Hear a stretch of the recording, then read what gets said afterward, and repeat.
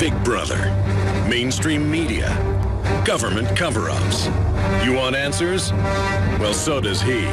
He's Alex Jones on the GCN Radio Network. And now, live from Austin, Texas, Alex Jones. Ladies and gentlemen, thank you so much for joining us. Very tragic events have taken place in Charleston on the East Coast.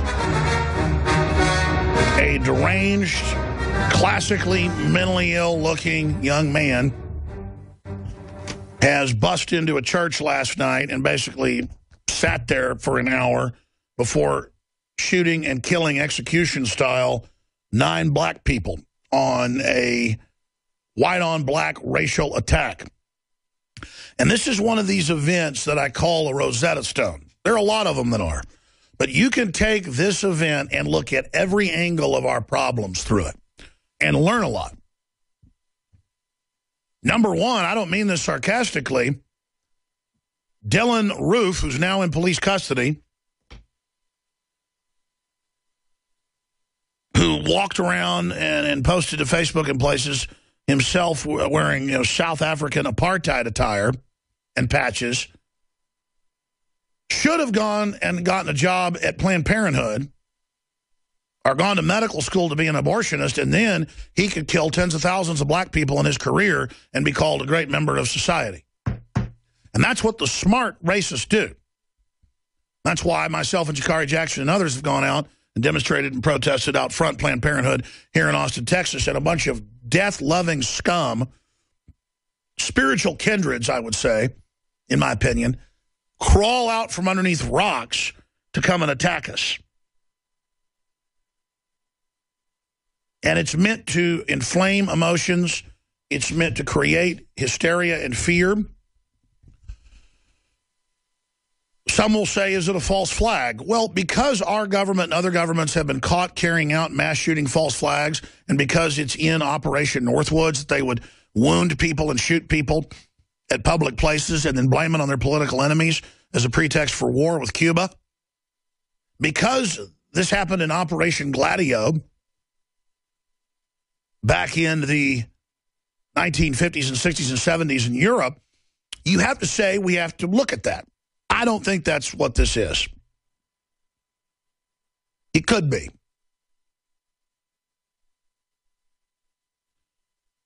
But we've seen other demons target white churches, black churches, Jewish synagogues.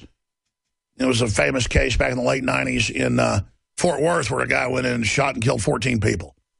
Mainly a white church. It was a white guy doing it. He was a Navy veteran. And then it turned out he told his neighbors he was under mind control.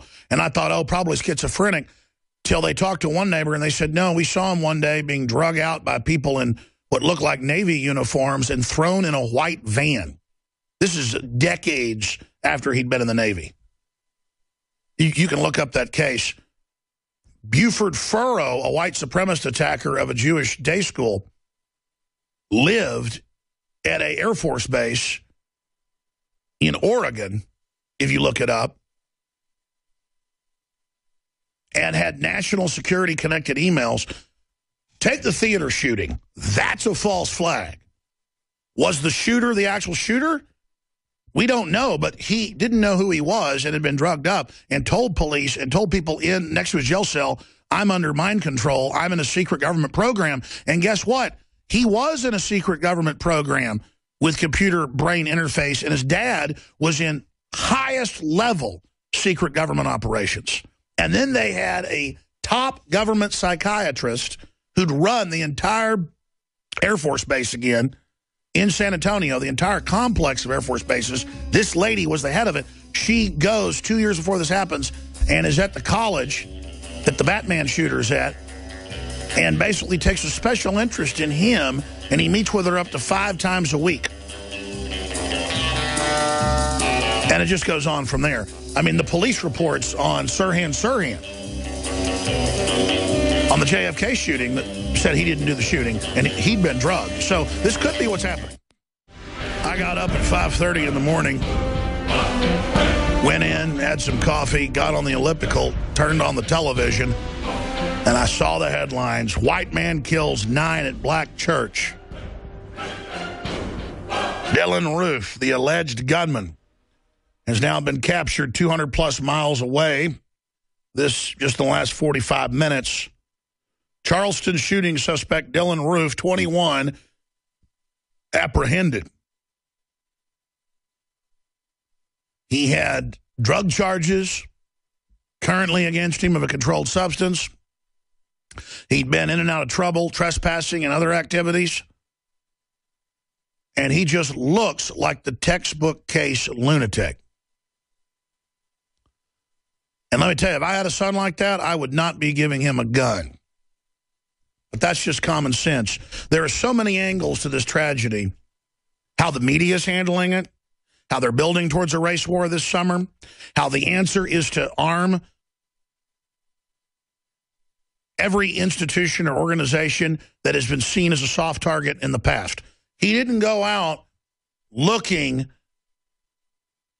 for people in their neighborhoods because he knew they'd have guns. He went to where he knew he'd find black people who didn't have guns, so the coward, if the official story's true, could have his way with them and reload repeatedly and then leave one person alive so they could tell the story. I don't know if this official story's true. And the media will attack me, I predict by tonight, for saying I don't know if it's true. His MO fits the type of person that would do something like this. This has gone on before. But because of Operation Gladio that was carried out, hundreds of operations in Europe from the 50s to the 80s, staging terror attacks to blame political opposition, left or right. NATO would stage a terror attack if a conservative group got too powerful or if a liberal group got too powerful or if a communist group got too powerful. It's been declassified by the Italian Supreme Court, partially by the U.S. government, that they blew up trains, did mass shootings, shot up churches, you name it. By the way, did you hear 10 were shot, 10 white people were shot and killed by 5 black gunmen? Of course, that was in 1993 when apartheid was ending, and then it came out in the news later that it had been organized and probably paid for by groups that wanted to keep apartheid in place. So there's the London Telegraph reporting on what many believe is a false flag. In 1993, Monday, the 26th of July, 10 shot dead in Cape Town Church. Black gunmen opened fire on congregation in attack likely to undermine negotiations in South Africa. Think so? But I want to be clear here. My gut has never been wrong. And it's not really my gut. It's the way this was reported, the way it broke, the way it's being handled, the way they didn't have scripts right up front, because I've been watching this pretty much since it was being reported on the news, because I woke up early this morning, a little bit earlier than usual. And bare minimum, this guy was involved somehow. His MO fits it. That's what my gut tells me, because the media wasn't ready, wasn't all over this, didn't have it all greased like 9/11 or Sandy Hook or the Batman shooting in Aurora, Colorado. And I'm not going to go back over those, but Aurora is cut and dry drugging. Just like Sirhan is in the LAPD declassified report, 15 years ago, that the police say he has been drugged. His hand was pinned, Sirhan. He never shot RFK. Robert F. Kennedy was shot repeatedly in the back at point-blank range with big burn holes in his sports jacket, and he was shot by a literal CIA spook on CIA payroll from the Skunk Works. The Skunk Works provided security that day, out on the West Coast. That's where they had the SR-71 Blackbird and other secret aircraft at the time. A guy from a spy plane facility came out to help, and boy, did he. So let's be clear. These things have been staged before, and what you do is you just drug somebody up and then they don't remember what happens, and you set them up. We've got to hear from these witnesses. We've got to see what unfolds there. A 5-year-old that survived by playing dead, and one person that the alleged killer kept alive to, quote, tell the story. But regardless, the mainstream media hyping racial division and race war in this country 24/7 and creating the perception that blacks are being targeted by white people everywhere for extermination has elicited a lot of low-intensity attacks on whites that, quite frankly, I see almost every day and don't even cover. Not that I'm covering up that whites are being targeted. I'll just mention, hey, there are attacks on whites. They're intensifying. Here's the crime statistics. It's very sad. This is being hyped. They want to get a race war going. Whites will start responding, mentally ill, criminal types. And then it could build towards a crescendo. And you see George Soros and the media pushing for this to federalize police after a summer of rage coming up this summer. This is it. This is the big one. With Obama with a year and a half left to try to ram through a bunch of federalization, gun control, you name it, they don't need to stage attacks because you've got 330 million people roughly in this country. It's a powder keg. So those are just some of the angles here. He's been apprehended. Who knows how obvious this will get if it is some type of staged event. And it could be. I'm not saying it's a staged event, but our government and criminal elements have done things like this before. The pastor was a state senator for 14 years. The pastor killed in Charleston. So it's very, very, very, very suspicious that this is the particular place that was targeted. And I will say the whole thing smells, but the media wasn't ready with their talking points, so that leans towards it not being a false flag. Again, if you just joined us, there's an article from the Daily Beast. Everything known about Charleston shooting suspect Dylann Roof, the man accused of killing 9 inside a black church, wore pro-apartheid flags, held strong conservative beliefs. Notice they keep saying that conservatives are going to start mass shooting churches and malls and notice it's starting.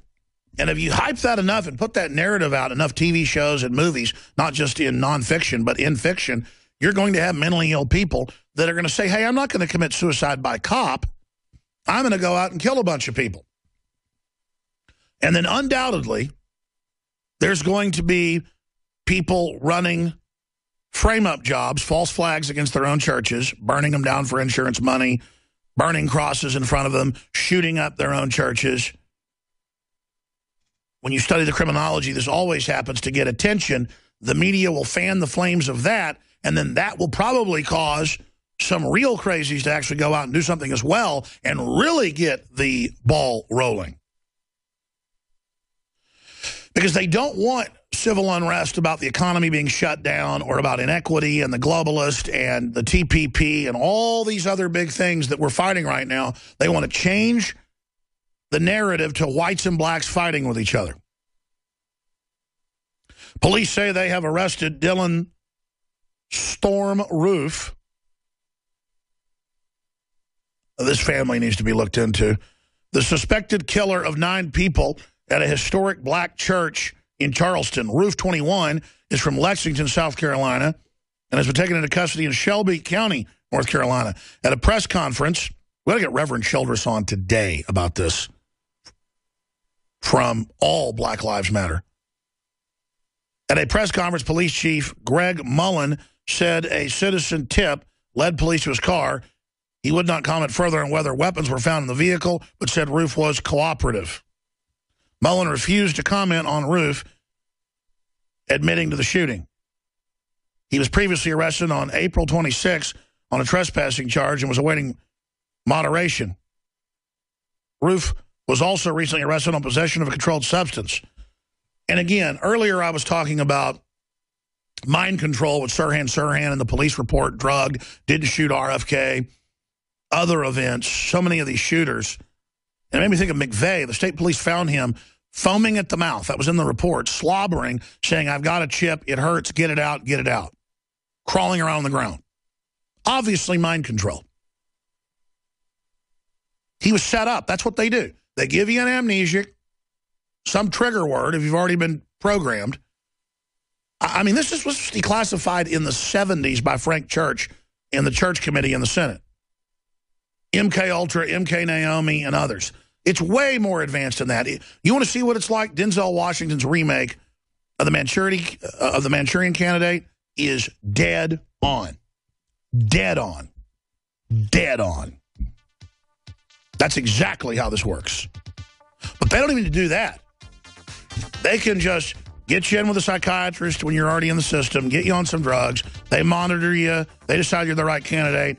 You're handed off to a handler. They drug you up for the event, then tell you run after you wake up.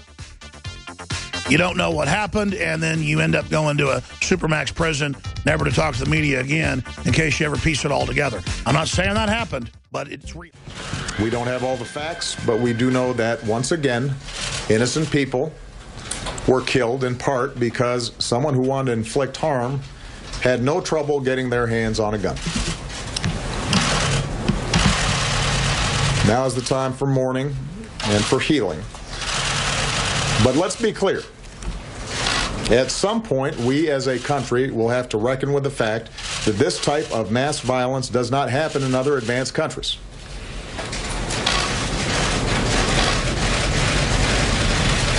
It doesn't happen in other places with this kind of frequency. Nope, not with guns, but with baseball bats and knives, higher. And it is in our power to do something about it. England has 3 times the violent crime rate in the U.S. I say that recognizing the politics in this town foreclose a lot of those avenues right now. This is live.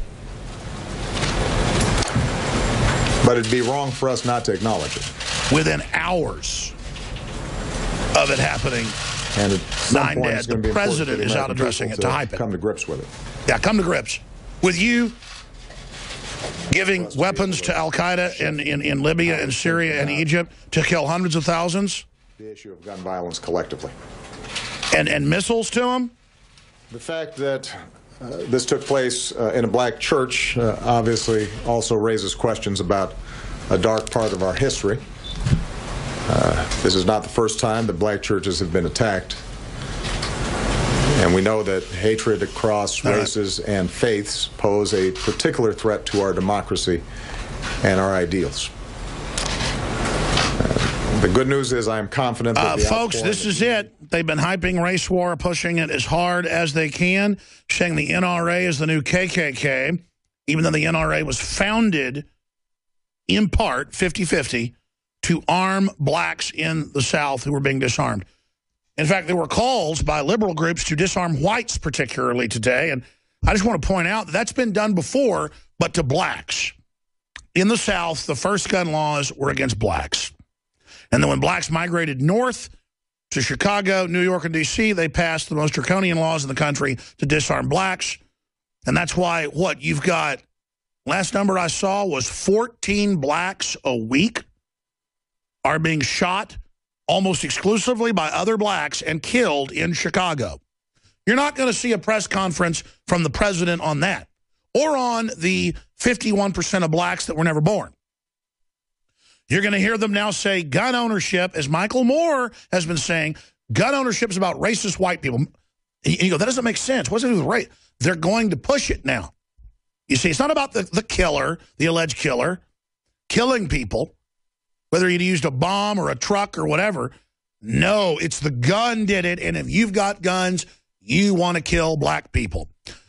No, the answer is, if I was a black senator especially, or a senator, period, and I gave speeches in public, you better bet your bottom dollar I'd be carrying a concealed handgun. But see, folks don't carry their guns to church, and they should. Let's go back to the president.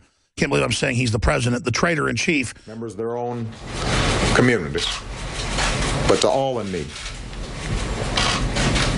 They opened their doors to strangers who might enter a church in search of healing or redemption.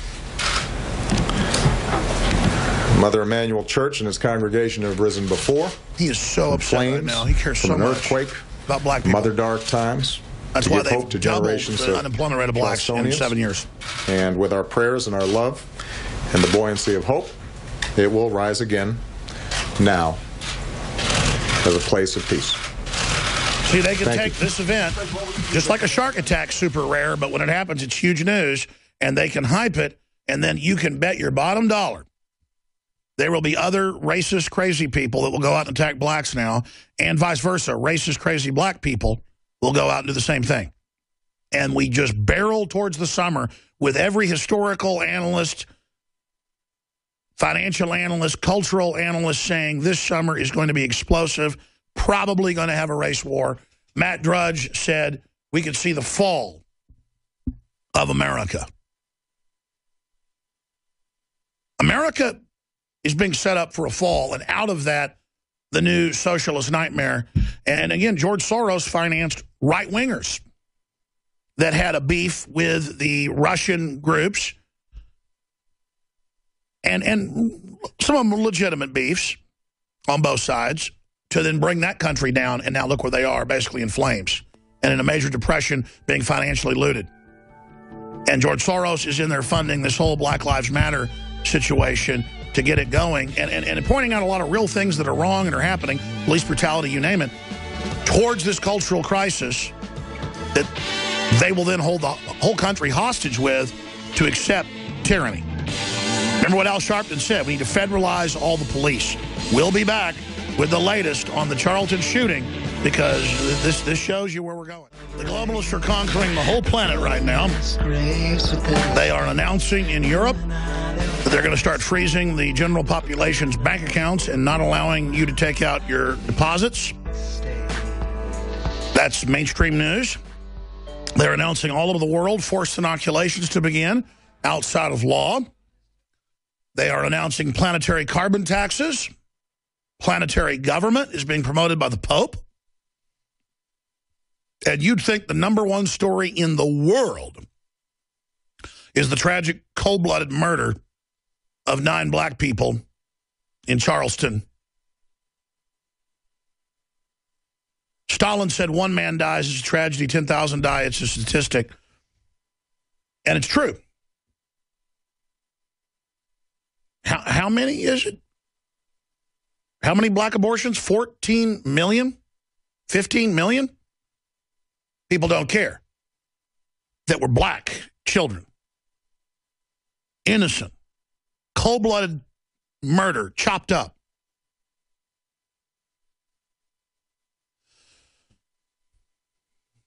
But we're not supposed to care about that. We're supposed to get upset only when Obama comes out and says we should get upset, and only when the police come out and say this is tragic and cold-blooded and horrible. And I get why they said that. But when illegal aliens murder and kill on a daily basis, it's kept out of the news because it's politically incorrect to point out that's going on. And they mainly kill other Hispanics. So the media decides when to hype something up. If 2 guys break out of prison, they have half a state manhunt, martial law in multiple towns, searching every house at gunpoint, just like Boston. It's a big story. You let 36,000 violent illegal aliens with felonies out, it's no big deal. Don't even deport them. 9 black people are killed, and they wrenchingly break down every single angle of it, rubbing salt in the wound with this whole background that there's this war on black people, and there is, through abortion, through socialism, through dependency, through weaponization of hip-hop, through the media. But see, never look at the real attack. Forget 14, 15 million dead blacks. 9 dead black people We've got to get the church as a country together to call for restricting the Second Amendment, because the Second Amendment is racist. The NRA is the new KKK. These are the talking points you've heard for years, and now you see the plan to get the guns unfolding. I'll guarantee you, if I was a senator that gave public speaking engagements, I would have bodyguards, and I would be packing a gun. And if this guy really did it, which he may have, this alleged coward, he went to where he thought there'd be disarmed people, in a church, in a school, at a convention center. I've told you, churches, schools, that's where the shooters are going to target. But see, if they have ISIS hit, people will say, why'd you leave the border open? Why'd you fund ISIS? So instead, oh, this convenient person pops up. Is he mind control like Sirhan? I don't know. Or like the Batman shooter? If it comes out he's being handled by an Air Force psychiatrist and was in a DARPA brain interface program and told people in the jail he's under mind control and woke up in a car somewhere like McVeigh, then I'll say might be a false flag. Right now, too early to tell. And the way the media kind of was flat-footed at first means they weren't all ready to go with this. But they're still not wasting time, and Obama's now out setting the narrative.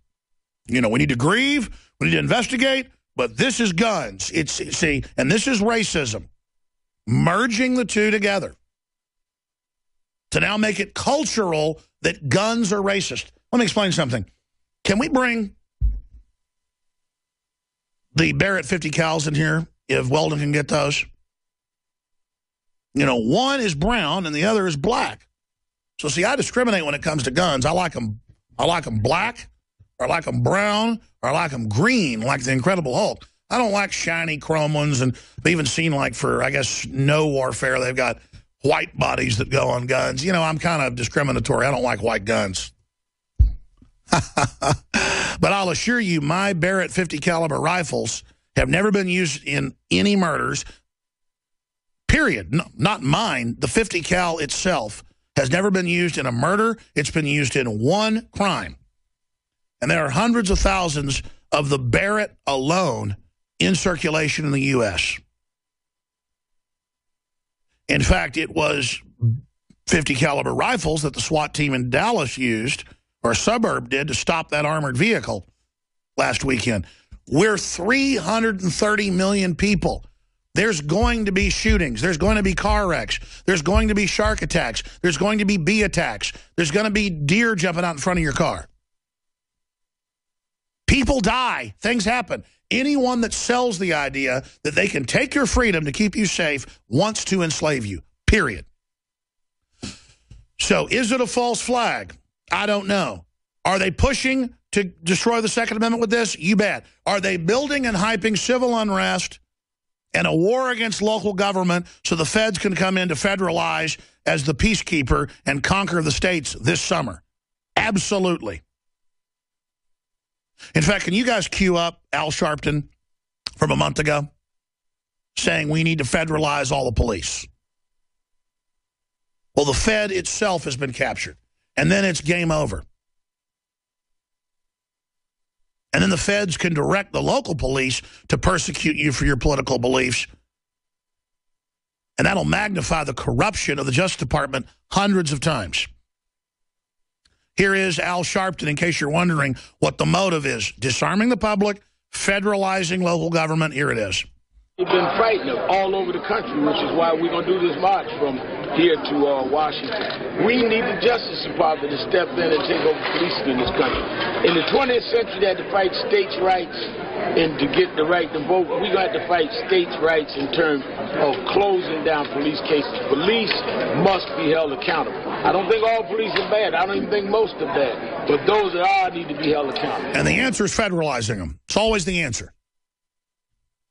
As if the feds aren't corrupt, as if they don't persecute people, as if there aren't bad groups in there.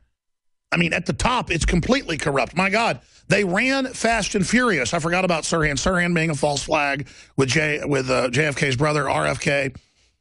The Batman shooting, clearly staged. McVeigh, clearly drugged. I mean, that was in the Oklahoman newspaper. That was on the national news that McVeigh was crawling around the ground, foaming at the mouth, drugged. Look it up. Saying to the state police, I've got a chip, it burns, get it out. And then weird medical procedures were done once he got to the prison. And then they had Jolyon West, the #2 most famous mind control doctor in U.S. history, the protege of Dr. Ewing Cameron, who ran Project MK Ultra with kidnapped school children. That's on History Channel. Over 5,000 school children were kidnapped and taken to CIA facilities in Toronto by Dr. Ewing Cameron, who was able to program them into new identities and to basically work as government delivery agents with multiple personalities to have a one personality that would deliver a message and another personality that was dominant. And they had them as sex slaves, Project Monarch. I'm not making this up. Look it up.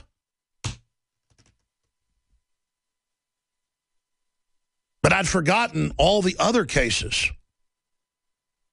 Another one was just popping in my head where it was mind control.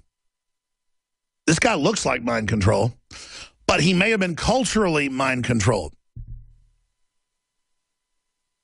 His statements were reportedly, black people are taking over and taking over our women. No, actually, black people's population is not growing, and black people are a test model for destroying everybody and are just in absolute hell with their unemployment doubled and just under total attack. Contrary to what, if he is some cornball, racist idiot, loser, who was brought up to, I mean, obviously he was mad. He's 21. You think this guy could get a girlfriend? So then he got upset, if he really is organic attacker, and went out because he thought somebody was, quote, getting his women. Spoken like someone that can't get any women. I can't get any women because of the black people. No, you can't get any women because you're a freak. If you really did this. But he's got the 1,000-yard stare of somebody who's been mind controlled. David Knight's coming in the next segment to break down the 10 white people that were shot and killed out of 40-plus that were shot, a story you probably never heard about, and how it turned out that, I remember at the time, it came out on the news, that a lot of folks said that the pro-apartheid people had actually hired contractors and mercenaries to do it because it turned out some of the shooters were white, and they never really got to the bottom of it. And that, of course, was to stop apartheid being banned, is to kill a bunch of white people.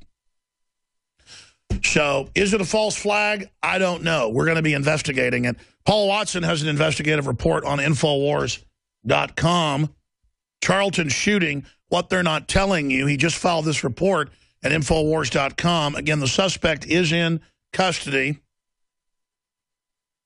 Theodore Kaczynski, L.A. Times. Alexander Cockburn was the writer. It was declassified that he was in Project MK Ultra for 30 years. And now he's in a Supermax in Colorado and never even gets to see the sky and doesn't get to talk to anybody. The Department of Justice decides if prisoners can talk to people. And guess what? He can't talk to anybody. We're going to skip this network break because this is so important. And we're going to play Paul Watson's special report. Then David Knight's coming in here after that break. But one of the reporters, or I guess I need to, because all these examples of false flags were just popping in my head and admissions of mass shootings and things that it turned out had been staged. And there's so many of them, I can't even remember some of them. It'll pop in my head for a minute and then I'll move on to something else. It's just littered with them. I mean, is this a false flag? I don't know.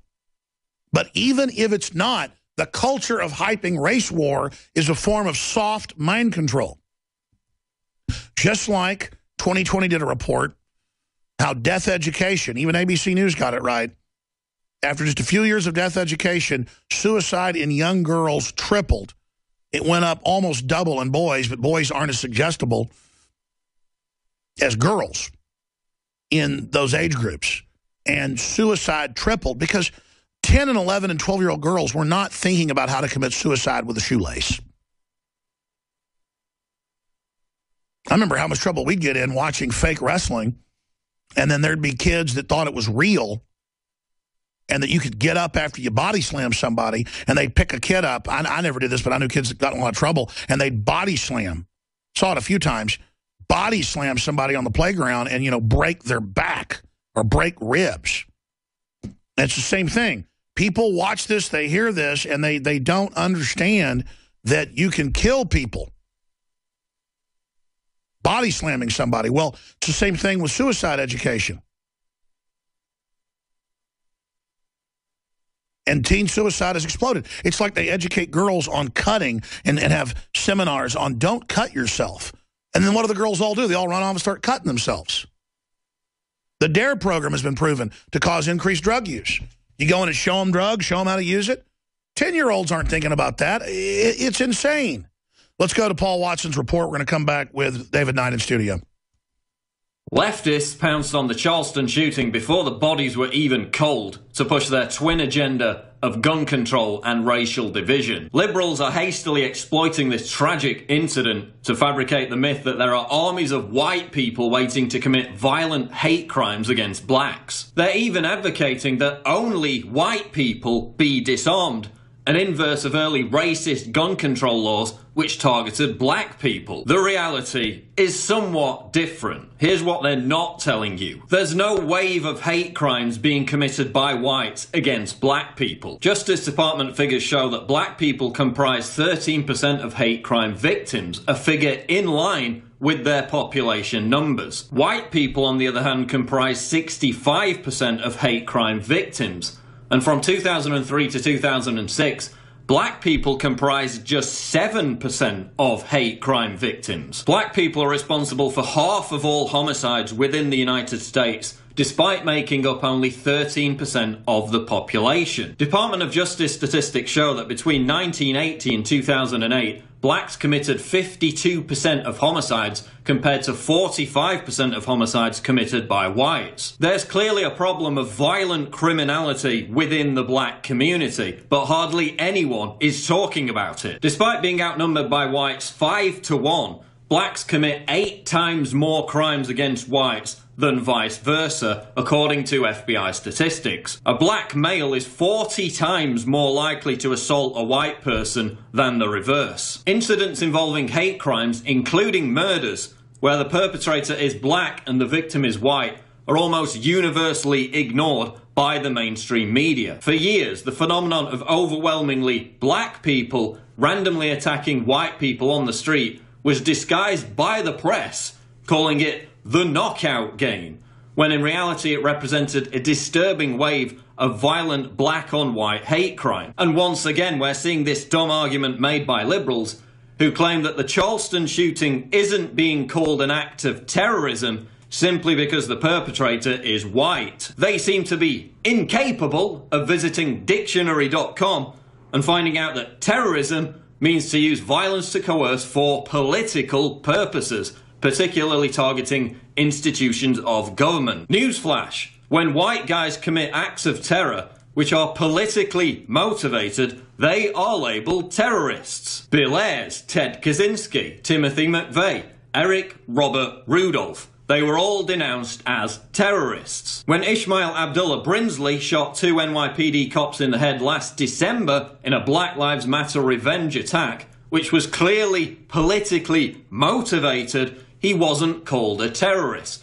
So by that benchmark, neither should the Charleston shooter. Many on the left even demanded that the Germanwings suicide pilot be labelled a terrorist simply because he was white, when that incident had zero political motivation whatsoever. Same thing with the Chapel Hill shooting. Just like the NYPD shooting, racial division, fueled by the Black Lives Matter movement, in coordination with the Obama Justice Department on one side, and white supremacists on the other side, who hide behind racism to ignore the very real problem of police brutality, meant that the Charleston shooting was all too predictable. Should law-abiding blacks be made to feel guilty for disproportionately high black homicide rates? No. But by the same token, law-abiding whites should not be figuratively put on trial and pressured to atone for their white guilt and relinquish their Second Amendment rights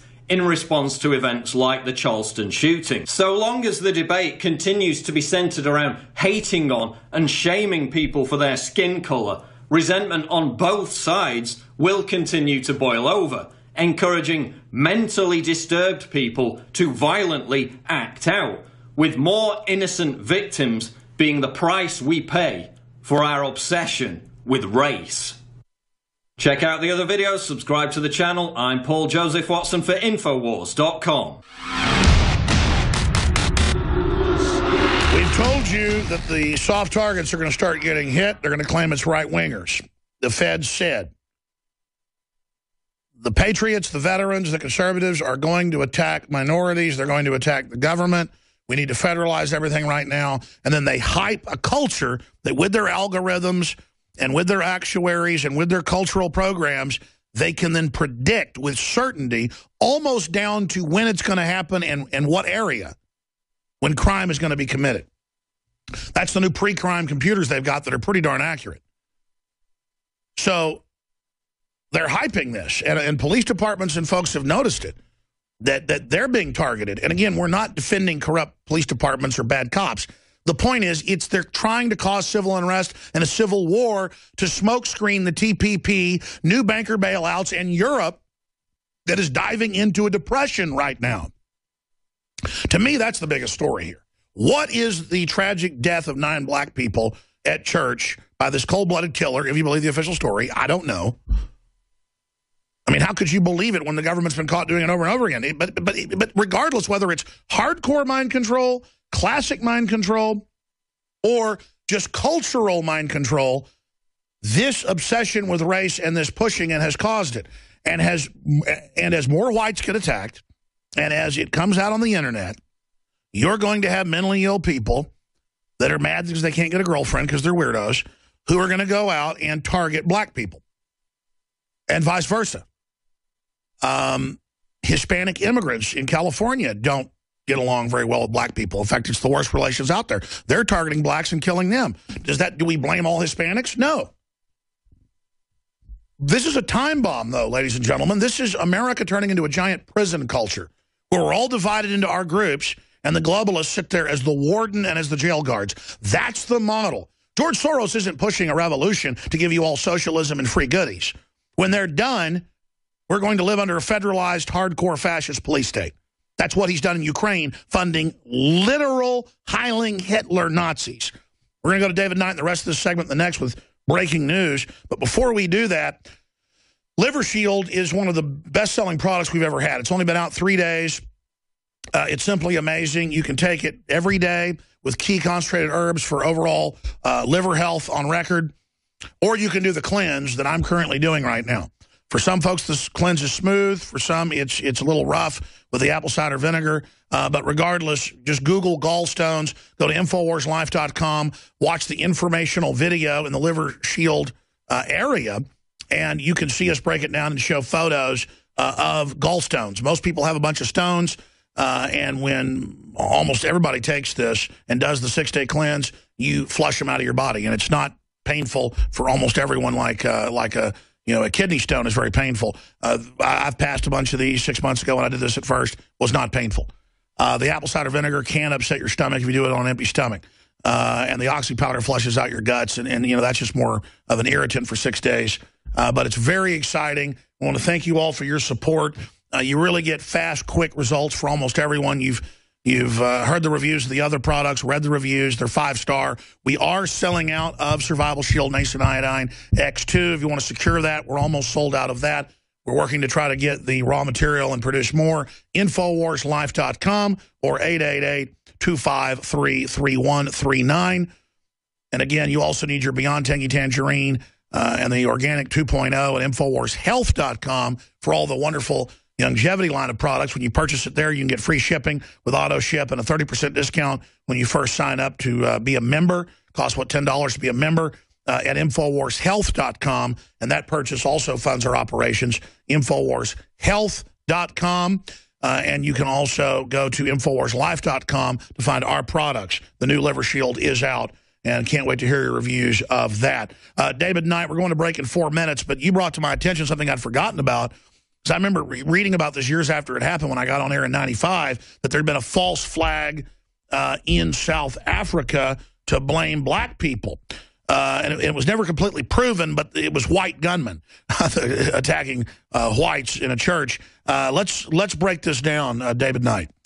Yeah, Alex, and I have to say that this shooting in South Carolina is absolutely horrific to me. The idea that somebody could sit there for an hour with people praying, studying the Bible, talking about God, and then stand up and shoot them. Sounds like mind control. Absolutely insane. But we need to look at and make sure that this doesn't metastasize into a tragedy across this country, turn this into a race war. We don't want that to happen. And so I think it's instructive to look at this situation back in South Africa 22 years ago and see that there were people in South Africa that wanted to start a race war to keep apartheid from being overturned. You had a white minority. They were on the cusp of getting a black majority democracy there. A lot of people didn't want to see that happen. There were outbreaks of violence in the black townships, but this was the first time it had happened in white suburbs. And it's interesting to see what happens, and it's interesting to see how they react to one person with a gun. Now, in the St. James Church, what they had was 5 hooded gunmen. They break into this church in Cape Town, South Africa, during a church service. There's 1,000 people there. 10 people are killed, 53 are wounded. They come in with AK-47s, 5 black gunmen. They lob in 2 hand grenades. But one guy in the church stands up with a .38, and he fires back. And at that point, they run.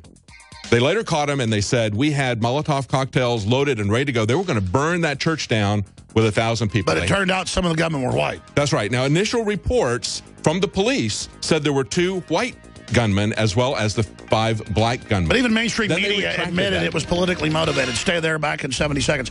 Charlie Manson. Thank you for listening. He wanted a race war. That's what Helter Skelter was. See, they've been planning this a while. We'll be back. David Knight's in studio with us. Breaking down 10 shot dead in Cape Town church. Black gunmen opened fire on congregation and attack likely to undermine negotiations in South Africa. That was back in 1993. So we're talking about, 17 years ago or more. 22 years. I can't even do math anymore. It's just so long ago. Yeah, 22 years ago. Yes. What am I saying? My head is just spinning, though, all the angles. Finish up with this story. Well, one of the things that's important about this is 2 things. Number one, initial reports said that there were 5 black gunmen. They came in with AK-47s and hand grenades. They also had Molotov cocktails. They left when one guy stood up with a .38, chased off 5 guys, maybe 7, with AK-47. And he wrote the book, Shooting Back. Yes. The initial report said that there were 7, 2 white men and 5 black, but then they changed it. They wanted to make it all black against all white because they wanted a race war. His book that you mentioned is called Shooting Back. The subtitle is The Right and the Duty of Self-Defense. He did a video, he did a book, he did tours, and he encouraged pastors to understand that something like this could happen in their church. Is he still alive? I don't know. We'll have to look him up and see if we can reach out to him. We got Reverend Childress coming on about the 14 million black people that were killed. But nobody talks about it. And, of course, that's since Roe v. Wade. Yeah, that's far more deadly in terms of a genocidal race war, what's going on at Planned Parenthood. But the other thing that we need to look at from this is the fact that we don't want to create victim disarmament zones like schools, like churches, and say this is just going to be this nice little peaceful area. We don't want to have weapons there. Weapons, and the whole Second Amendment is essentially about the right and duty of self-defense. This coward, if he did it, went there. And yes. I'm going to tweet out. I just forgot to do it. I meant to do it this morning. And it's a serious tweet. It's not sick humor because they'll spin it to that. In fact, everybody should tweet. Why didn't Dylann Roof just go to work at Planned Parenthood? He could carry out the dead black babies every day. Yeah. I mean, he could be part of killing 51% of the black people. And then he could be lauded as a hero by Time Magazine. Why didn't Dylann make a lot of Roof money. go out and be a liberal and try to teach blacks to kill their children? I mean, he wants to kill black people. That's the effective way to do it. That's right. I mean, Obama's so upset right now, but he's increased funding basically for forced abortion in India and Africa through the UN. That's right. He supports China killing their babies. So why is Obama so upset now? Can you believe he came out within hours after the Second Amendment? Yeah.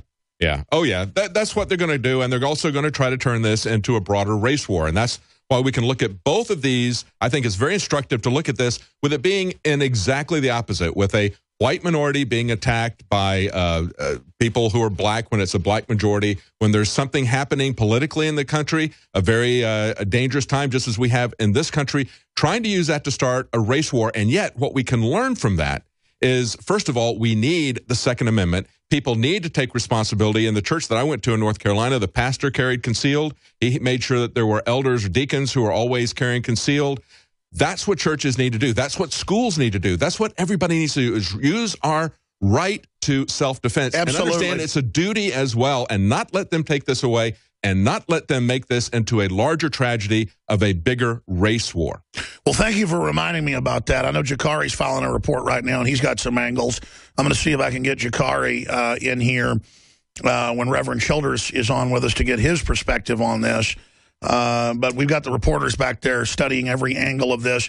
We need somebody to just ask the question, was this a false flag? I'm not saying it is, because there's enough hype in the media to make people come out from under their rocks like this guy.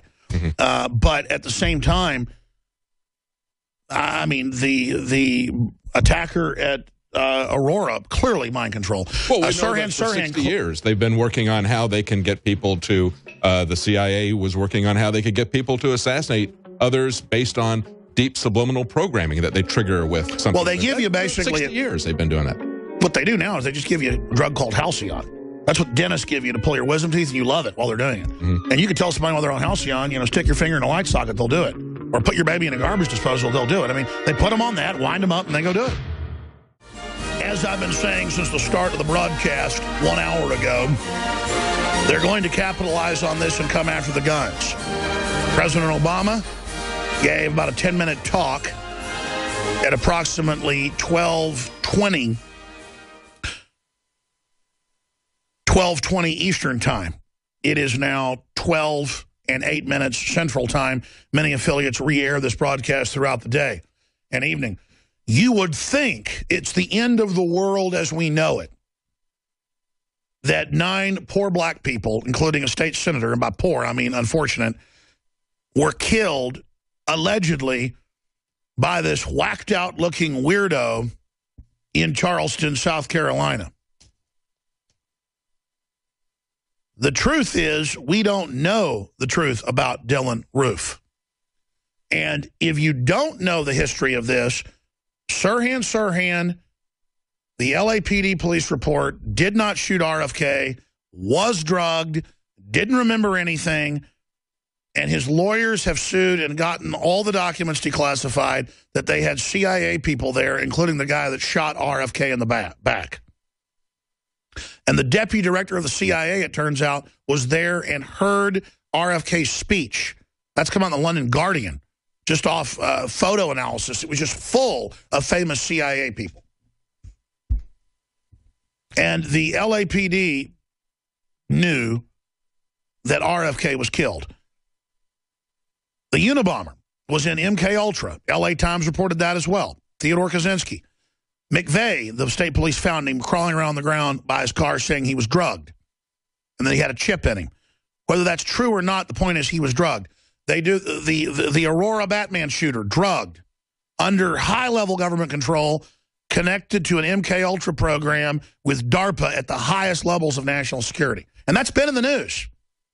He was in a secret DARPA program on mind control and told people in the jail, they drugged me, I'm under mind control, help me. I'm going through drug withdrawals. I mean, did you see the photos of the Batman, supposed shooter? Whacked out of his noggin. There it is, Harvard and the making of the Unabomber, the Atlantic. And even the Atlantic admits he was in the Central Intelligence Agency as a volunteer in 1968 and over the next few decades for the Central Intelligence Agency. Moving forward, in almost every case, they either stage it or they find a weak-minded person to wind up to do it.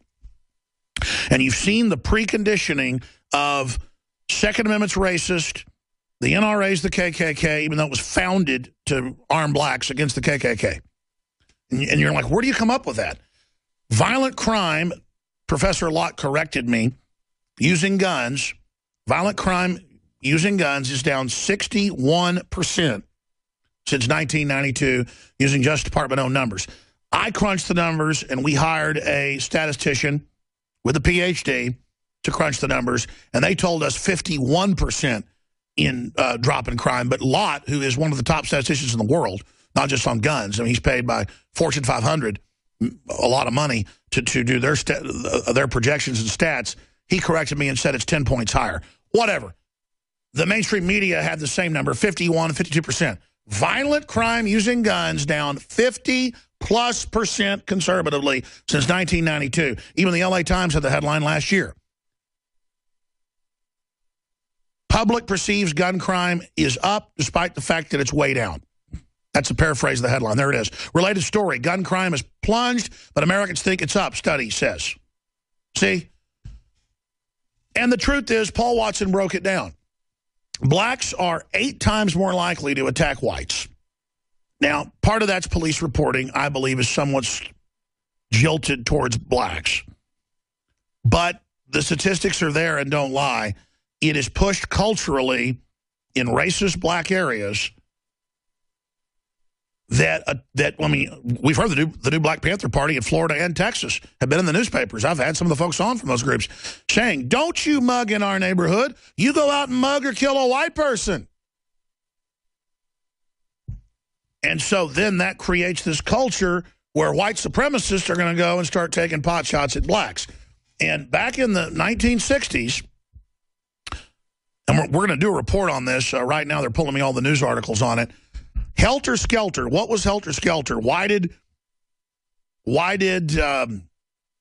Charles Manson go and cut the baby out of Sharon Tate and her movie star husband killing him? They were going to blame it on black people and start a race war. The black people went and killed the beautiful blonde. They attacked our woman. Charlie Manson hung out with the top people in Hollywood. Charlie Manson worked for the CIA. That's come out. And he was so whacked out, though, they set him up. It didn't go the way they thought, and it didn't start the race war.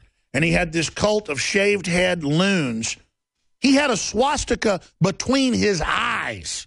But in modern media, they never talk about what Manson was planning. Manson was planning a race war to destabilize the U.S., that out of which a socialist, communist, yippie utopia was supposed to rise. Fast forward 50 years. Charles Manson, race war, the Beatles, and Helter Skelter. Yeah, even the Huffington Post has an article about it. That was the plan. But I tell the average person, hey, you know, Charles Manson hung out with the top Hollywood folks and rock and roll stars, and he was a CIA guy, and they were planning a race war. And people don't even know that. And his cult believed 100% without question that Manson's claims that he was Jesus and his prophecies of race war in 1969.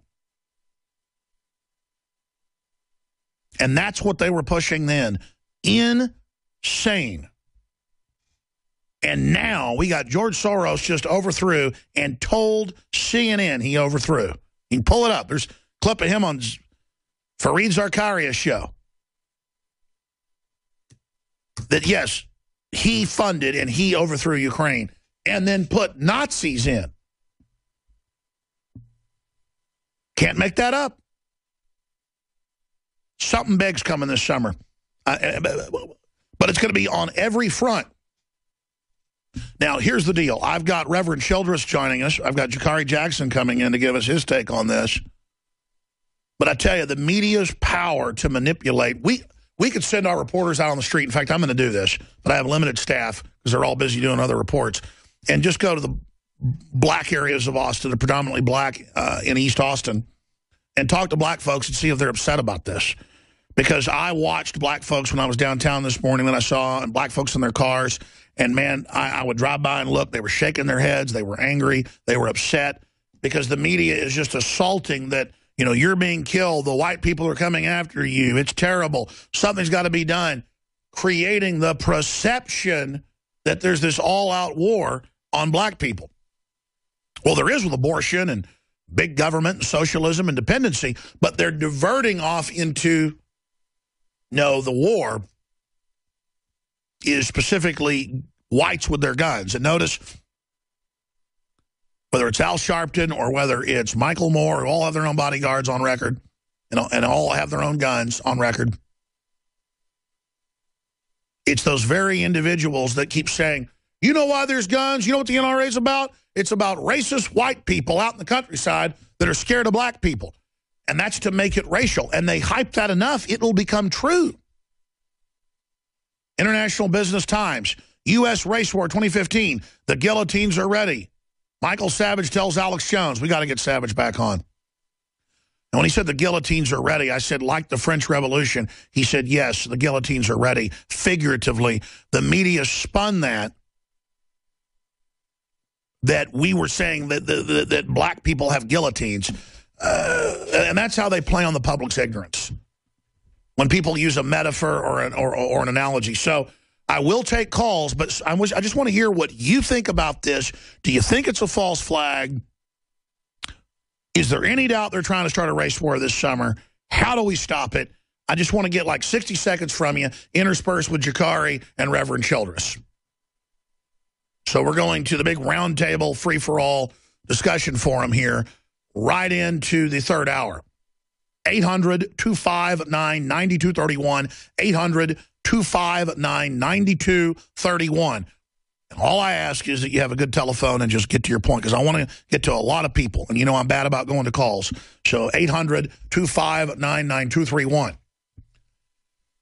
But every expert we've talked to has been definitive on the fact that they're coming after the guns, they're gearing up, they're funding their foundations, they're funding their local campaigns, their federal campaigns, they're getting Obama ready with executive action to restrict the Second Amendment. It's in the new TPP treaty. They're trying to ram through tomorrow while we're all busy, you know, thinking the end of the world just happened. Now they had a bill for concealed weapons without permit, now dead because of this. Already dead before it even happened. This, no doubt, is the push to get our guns when the answer is arm yourself. They had a white church, remember in Colorado, well, it was actually a mixed church for everybody, and a guy came in to kill everybody, and they had an off-duty cop there who volunteered to be armed, and they took him out. They were able to shoot one person. And I'm telling you, if you're a soft target, like a church or a shopping mall or whatever, they should invite good people with CHLs to have their firearms. Because thugs are inherently scared. Notice this reported shooter, Roof, gave up to the cops. Let me tell you, you're gonna be in a supermax prison that's living death the rest of your life. What an idiot if he really did it. And he fits the MO as some loser that, you know, blamed all his problems on the black people. Hundreds of thousands of people die here in auto accidents, but they're not hyping it as the end of the world. But mass shootings, boy, they get hyped like it's the end of the world. And it is very sad. And you can personalize it, a cold-blooded killer sitting there for an hour with people before he starts exterminating them. And the media is going to play on that, humanizing what happened to cause as much pain as possible. Well, the folks are dead. It's not going to bring them back. Humanizing babies, though, will get people to stop killing their kids. I don't care what color they are. And that's the real litmus test.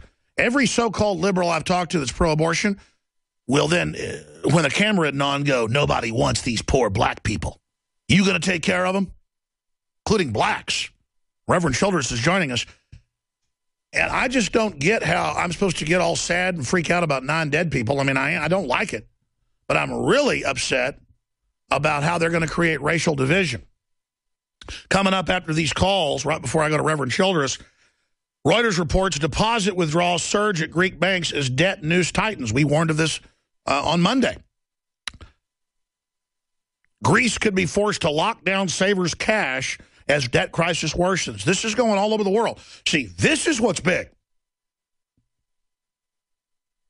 What's big? 14 million aborted blacks or 9 killed? One man's a tragedy, 10,000 is a statistic. Joseph Stalin. It's true.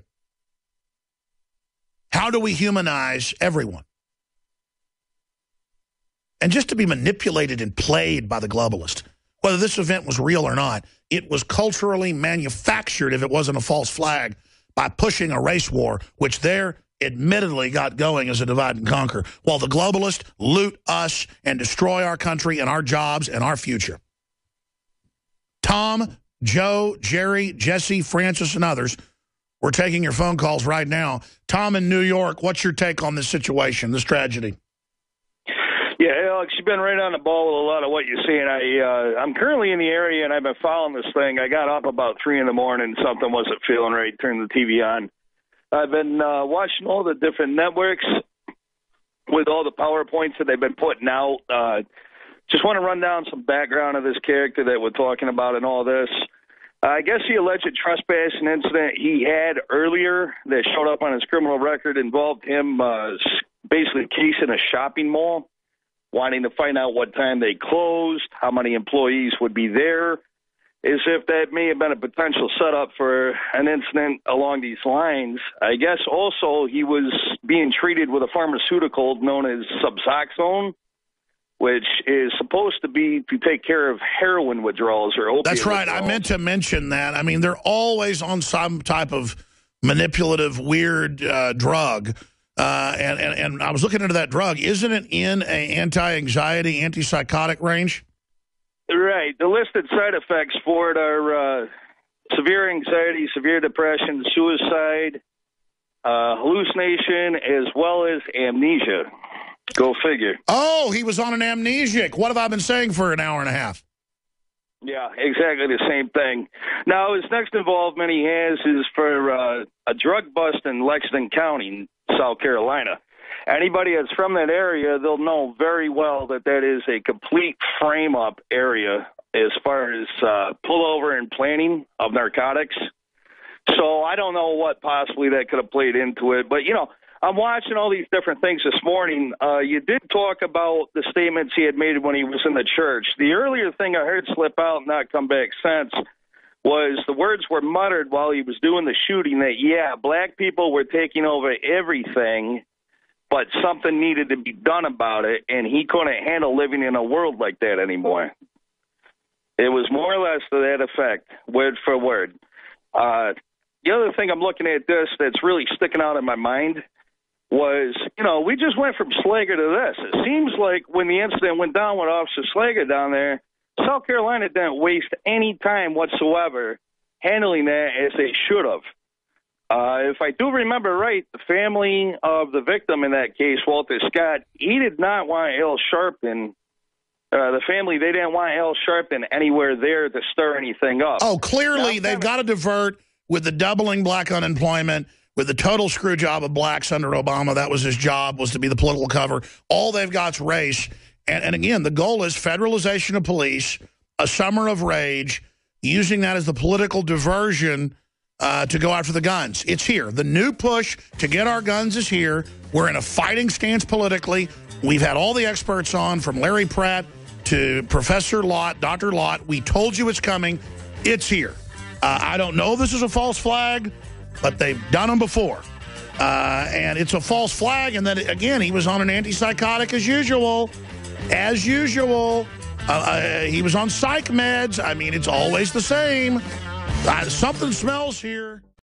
Ladies and gentlemen, we are live, and we're broadcasting worldwide today. Thank you so much for tuning into the broadcast. Tragic attacks that took place, 9 dead in this attack. And every time somebody's killed by a psychopath or a mentally ill person, it's a tragedy. We have cases of today of a monk, you know, stabbing to death one of his fellow members of his sect. Will we blame butcher knives? Clearly not.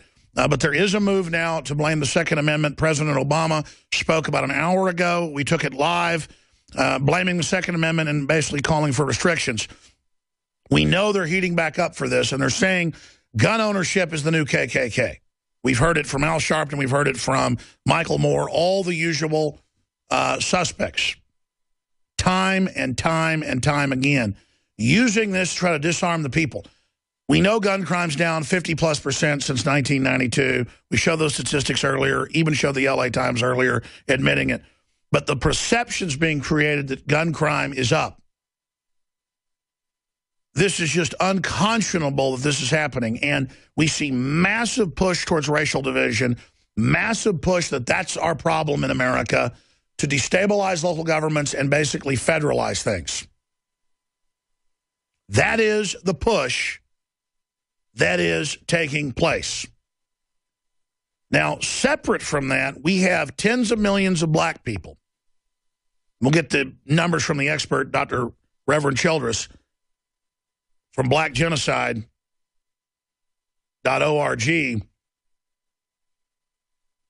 that since Roe v. Wade, over 50% of black people in this country were never born. Now, I've gone out to abortion clinics and demonstrated and done reports 30, 40 times over the years.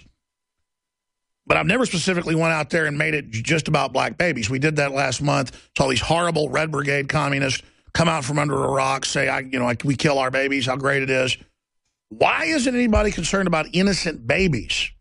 This guy coldly sat there reportedly for an hour before he killed these people in a prayer meeting, including a state senator who was the preacher. And then left one person as a witness, and one 5-year-old lived because they played dead. Pretty smart. Well, it would have been smarter if that state senator would have been packing heat. And the answer is to start arming. The answer is to defend ourselves. The answer to bad people is good people with guns. Obama said no other country has violence like this in the Western world. That's not true. Look at the numbers in England, the numbers in areas of Europe. Upwards of 3 times the muggings and stabbings and violent crime and burglary numbers. Yes, we have the highest rate in the Western world for people being shot to death. That's because we're an armed society. And yes, there are problems with guns. But it's a human problem, not the problem of the gun. And you can't penalize good people because of what bad people do. We're going to go to Reverend Childress here in a moment. I wanted to get Shikari Jackson in here for kind of a roundtable discussion. We're also going to go to Jesse, Francis, Joe, Jerry, Vincent, and others and take your phone calls. But Shikari, before I go to Reverend Childress, and we'll put Reverend Childress's website up there with his URL, before we do that, just overall, in there analyzing different angles of this, what's your overall first assumption? And are you surprised we've confirmed that he was on a psychotropic-style drug? Oh, not at all. When we talk about these drugs that these people were on, myself and Kid Daniels, we went to Fort Hood after this most recent shooting, and Kid asked the general, he said, was this guy on any type of drugs? And he answered him flat out and said yes. So we see this time and time again, these people who take these mind-altering drugs that are supposed to help you. But to anybody who would watch these commercials, Alex, they see in the fine print when the guy tries to speak real fast, this could, you stop taking this drug immediately if you have any thoughts of suicide or violence towards others or something to that effect. So that does not surprise me at all. Now, as far as the actions of this individual, Mr. Roof, well, I shouldn't call him Mr. Roof, of going to this church and killing these people. He looks whacked out of his brain. Yeah, I mean, you can take one look at this guy. They have mugshots of him. They have, I guess, Facebook pictures or wherever these pictures come from. And he definitely looks like he's on another planet. You know, he has this blank stare, this weird haircut. The guy looks like something's wrong with him. And to see this, it's very horrible. But to anybody who would say, let's immediately take away the guns, I was telling you off air, Alex, that I had an uncle, he's passed away now, but back when we had a church up in Michigan, if he wasn't packing, he made sure that the person watching the door had the heat on him. And it wasn't, some obtruse thing. It wasn't, very pushy. He was just politely answering the door, opening the door. Hey, come on in. And he just had a Glock or whatever he had. Because somebody might come looking for somebody they want to shoot at the church. Yeah. Or it might be a crazy. Yeah, somebody who just wants to go in there and kick up stuff. But that's the reason why you have an armed society, so you can defend yourself. And this is no way a knock on the police, but just this most recent incident, dialing 911 did not save the people in this building. That's why you need to have the ability to defend yourself. And we think about the shootings that happened recently right here in Dallas, also this past Thanksgiving here in Austin. And yeah, the guy goes to a hard target, a police station. He's able to fire off rounds in both of these cases, but the police take him down. Why? Because the police are armed. They can respond. They don't have to dial 911. They are 911. That's why you need to be your own 911 and have the ability to defend yourself. That's right. Black Charleston Church should have been its own 911. They should have been armed.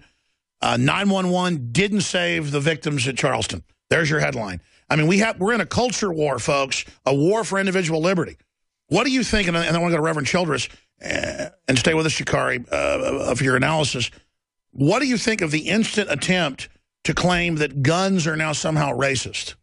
Well, you know, they always blame guns, whether it's, you know, the L.A. Times or when the Elliot Rodger case happened briefly or recently, and, you know, he had a knife, he used a car, but just the simple fact that he used a gun, we had to ban all the guns. It wasn't let's ban the cars, let's go ban the knives. And now when we're talking about the simple act of owning a firearm as racist, it's nothing new, but it's very inaccurate. You know, because regardless of what they may be doing today, the NRA was founded to help minorities learn how to shoot. And a lot of people forget that. They say the NRA is the KKK, which cannot be further than from the truth. And they know that when they say that on Fox Sports and CNN. Let's not forget, Rupert Murdoch has these messages on his other platforms. Fox News, he has just to control conservatives. Mm-hmm. But outside of that, he's pushing carbon taxes, gun control. It's sick. Oh, yeah. Yeah, and it's a cultural shame. And they want you to think owning a gun makes you a white, racist Southerner. You know, when I go out to these open carry rallies, yeah, there's a lot of white people there, but you also have black people. You also have women. It's not just a white male dominated. Do you feel welcome there? Oh, yeah. And, you know, most of the people I know, whether it's Grisham or Justin, the other open carry guys, a lot of them are white. And, you know, I've never felt out of place or, you know. In fact, you're friends with a lot of folks. We can go out and do stuff. Yeah. I don't look at what color you are. You don't either. But that's what these socialists do. The truth is, Jakari, we're liberals in the Thomas Jefferson sense. We want freedom for everybody. We hang out with whoever we want. We're not looking at skin color. The controlled left, all they've got is race now, and they're invoking all these white racists to come out of the woodwork. We know they've got bots spamming InfoWars with racist garbage from both sides to get us all fighting with each other. We've got to stop it. I want to get into race war with you after Reverend Childress leaves us. I want to keep you with us. Someone, Larry Nichols, joins us. He's a big guest. He used to be basically Bill Clinton's right-hand man when he was governor. Exposed a lot of the murders, Clinton Chronicles. They've tried to kill him before. Everything he's written about with Hillary is now coming true. He's going to be joining us. Normally, I'd cancel a guest with something big like this happening, but he understands how their politics work, so stay with us. Reverend Childress, thank you for holding. Thank you for coming on short notice. Last time we had you on, it was about the fact that you spontaneously had already started All Black Lives Matter. One of my crew had the idea to do it, too. We didn't even know that you were doing it when we called you to get you to comment on it, to try to point out that all Black Lives Matter. Of course, I'm making the parallel here. Yes, 9 lives are terrible that have been lost. This is a terrible situation. Obviously a mentally ill, racist, crazy person who also has a horrible chili bowl haircut, who was on psychotropics, we're now learning. But what about the tens of millions of blacks that were cut up in the womb cold-bloodedly as well? The police in Obama keep talking about how cold-blooded it was to go sit down with people in a church, and it was super cold-blooded. But isn't it more cold-blooded to kill babies and then go have lunch? Oh, there's no question about that. But your audience and myself, I'm not as intuitive as I would like to be. There's something systemic about this. I really believe you do have an excellent observation, as if that this is being enticed, or this young man on a drug was given instructions. It's amazing to me that he picked such a historical place, a site that would be endeared by African Americans, in order to go in and cause this carnage. That's right. He wasn't. That's a great point. He wasn't just trying to kill black people. He wanted to stir folks up, or whoever advised him. I mean, does anybody believe this chili bowl haircut guy that looks like he's got a 70 IQ? I mean, he looks, I don't mean to be mean, he looks mentally disabled. He looks like Dumb and Dumber. Does anybody believe he would be, I'm sorry, go ahead. No, I appreciate it, because it appears to me that he was coerced, that this is where that jargon, for what I understand, he was saying inside the church is typical old Klan language to entice white men to join the Klan. but it's like almost like overkill. Like they were giving him what to say so it would be directed towards the Klan. I mean, it was kind of weird to me hearing some of the comments that he made before he allowed this one young lady to live. But and once again, South Carolina. Now, out of all the police issues, the one involving Walter Scott was the most blatant. And now you have this incident. South Carolina really is going to have to call on the church, call on his faith. There must be peace. And, of course, Al Sharpton and Jesse are already there. I don't know really how this is all going to turn out, but it is, as you say, someone unquestionably, systemically is trying to cause race indifference, race war. I'm just going to be plain and simple. And if I would have picked all the states to do it, I would have had to say when I thought about it, yes, South Carolina, because they should have been reeling from the Walter Scott situation. Now you have this young man picking a historical black church, one with a history, one with a state senator. And you're right. A state senator in these times and days needs to know he has to be armed. He has to be able to protect himself or have someone there. And you pick that particular historical black institution, that site, which I understand, I think my wife just told me that it's also been defined by the state as historical to do this. So I think we may not ever get to the bottom of it, but I think it was coerced. I think it was planned. See, when I first came on, I said I don't want to jump to conclusions, and my gut tells me he might have actually done the shooting, but that doesn't mean that he wasn't wound up. And then I said if he was given amnesics, then we know it's a setup because McVeigh, Sirhan, and others, amnesics came up, and they didn't remember anything. And like I said, my dad's a retired oral surgeon and dentist. When people would come in for sedation dentistry, he'd give them Halcyon. And if you take Halcyon, I don't want to give out too many details, give folks ideas, but you can give somebody a large dose of that, and you can pretty much give them a gun and say, kill that person. Or you can say, stick your hand in this, this garbage disposal. It's mind control. And that's just one drug in the whole class. Now we learn, and it's in the news, that he was on a drug that is beyond psychotropic, that is in the amnesic class. So that's exactly what I would expect to see. I mean, this is really looking bad. And like you said, I'd forgotten that, but studying the Klan back in college, because, they have you in U.S. history, do a whole semester basically on it, that the Klan, that's how they would recruit. They're getting our white women. Oh, my God. This is textbook. This just sounds like, well, the Southern Poverty Law Center was running the Allegheny City white supremacist compound. I'm just saying, it sounds like something out of Central Casting. So you're saying in your gut, this looks kind of like it's been messed with here, Reverend? You will find out, or maybe you won't find out. It's obviously textbook. I think they feel because of the tensions already that people won't look and to see indeed that this is some type of subterfuge by those who sit in high places. Let's face it, they're the only ones that can pull this off. But that language certainly was a tip-off. The fact that they would leave someone there, is almost that was the instructions for him to do. This is the way you do this. Now, if he's really smart, nobody walks out, okay? But if he's been basically coerced or constrained to do this, obviously he is a guinea pig, or he's the scapegoat for something a lot bigger. Sure, well, the mainstream media is going to demonize us for bringing this up and even questioning, but if there's a long history of staged and provocateur events, we'd be crazy not to. But look at the perfect timing with the White House, the Justice Department caught running a false flag, Fast and Furious, with the guns. It came out CBS News. They were going to blame the Second Amendment. I mean, that was the plan. They've got a history. It's all they've got with black unemployment doubling, the abortions, black folks waking up. Is they're really pushing a race war? It's now, I'm really going out there, but these things are coming to me very strongly. This is done just before the Juneteenth celebrations this weekend. You will have across the nation African Americans gathering together for Black Pride, A lot of it is basically some of it to blame the established order for our issues and problems. But they're going to be gathering. I'm going to skip this break. It's too important. I'm sorry. Last break I'm skipping, but please continue. This is Bombshell. So everybody gets together, gets motivated, and then is directed by Obama, go after the guns.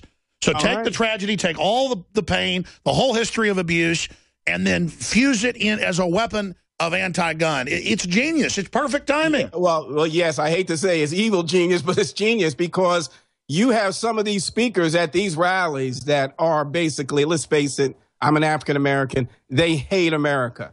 And they will take this. This will be the topic of every speech in every celebration across America.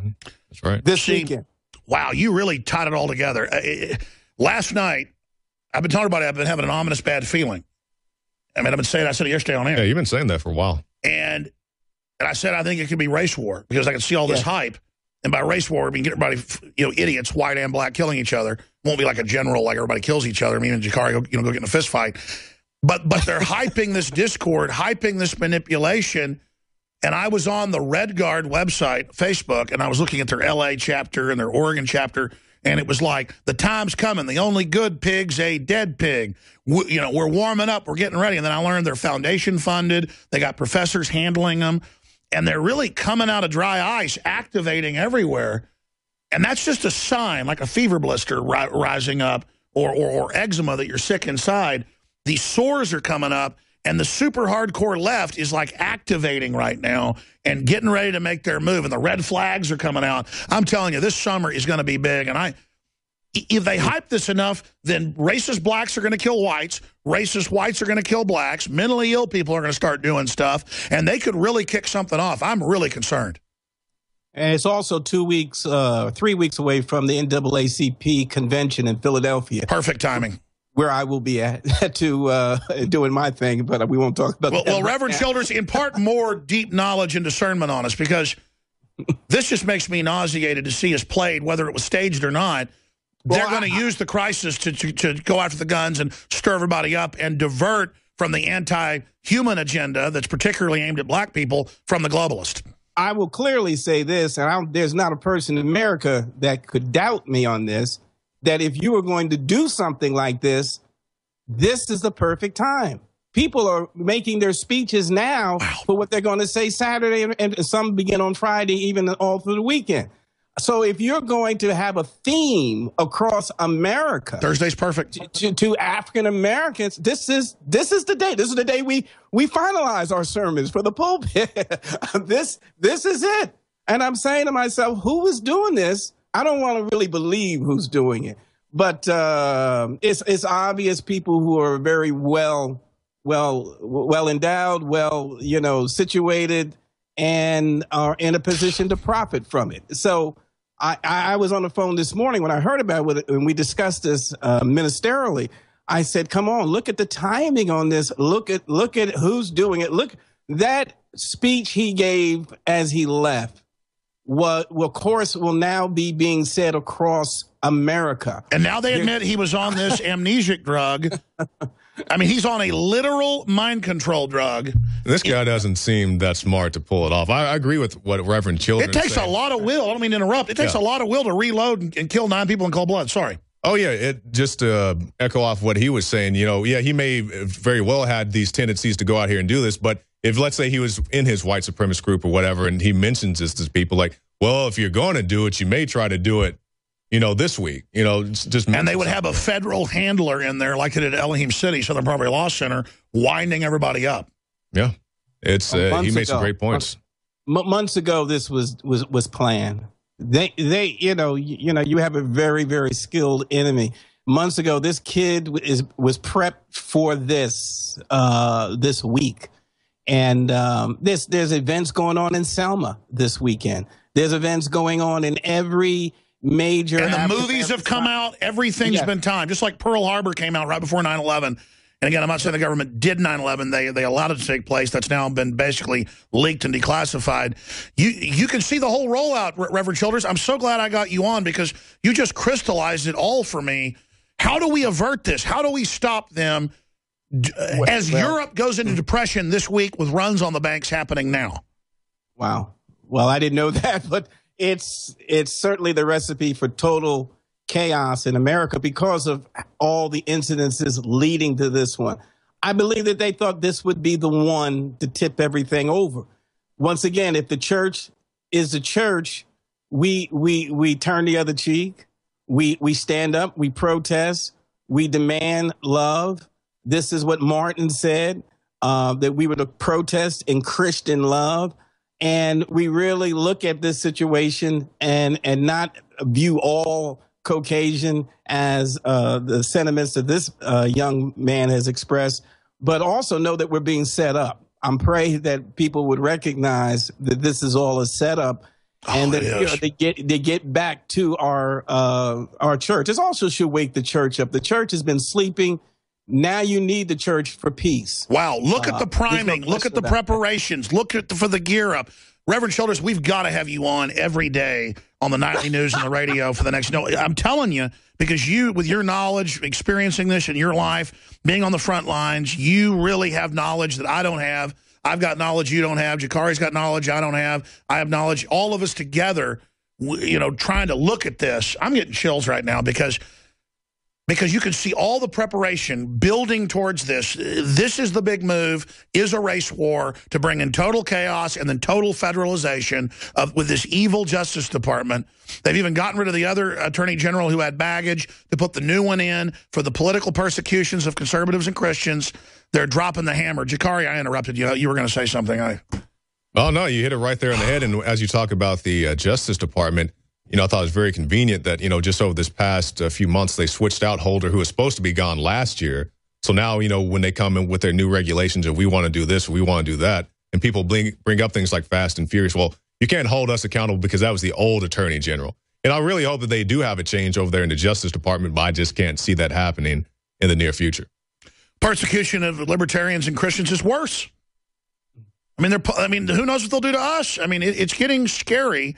And what about look, there are a lot of bad cops. They're racist cops.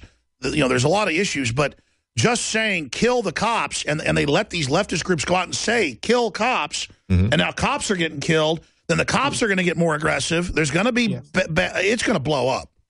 Yes. I mean, it's a setup. Yeah, it's just getting worse. Just getting worse. Well, pitting the police against people will certainly bring in martial law very quickly, and they are circling the wagons. If I was a police officer, I'd have to circle the wagons too, because they're the ones that have my back. It's unfortunate. I would also realize there are bad police, but in the final analysis, I would expect my comrade to have my back. And unfortunately, now my back has to be covered by the public I'm supposed to protect because they are being incited against me as a police officer. Stay there, Reverend. I'm going to do 5 more minutes with you. You're just incredible insight, piercing insight. Oh, man. This is it. This is the big move. And war with the Russians and depression in Europe. It's all going to kick loose. Blackgenocide.org. Reverend Childress knows his eugenics history. He knows his globalist history probably better than I do. And blackgenocide.org is just a treasure trove of fighting evil. I mean, my heart, I don't want to be one of these fake liberals like Clinton going, I love black people. I'm like a black person. You know what? I'm a person. I got red blood. And it makes me sick watching black people, particularly in the clutches of the nanny state that wants to kill them.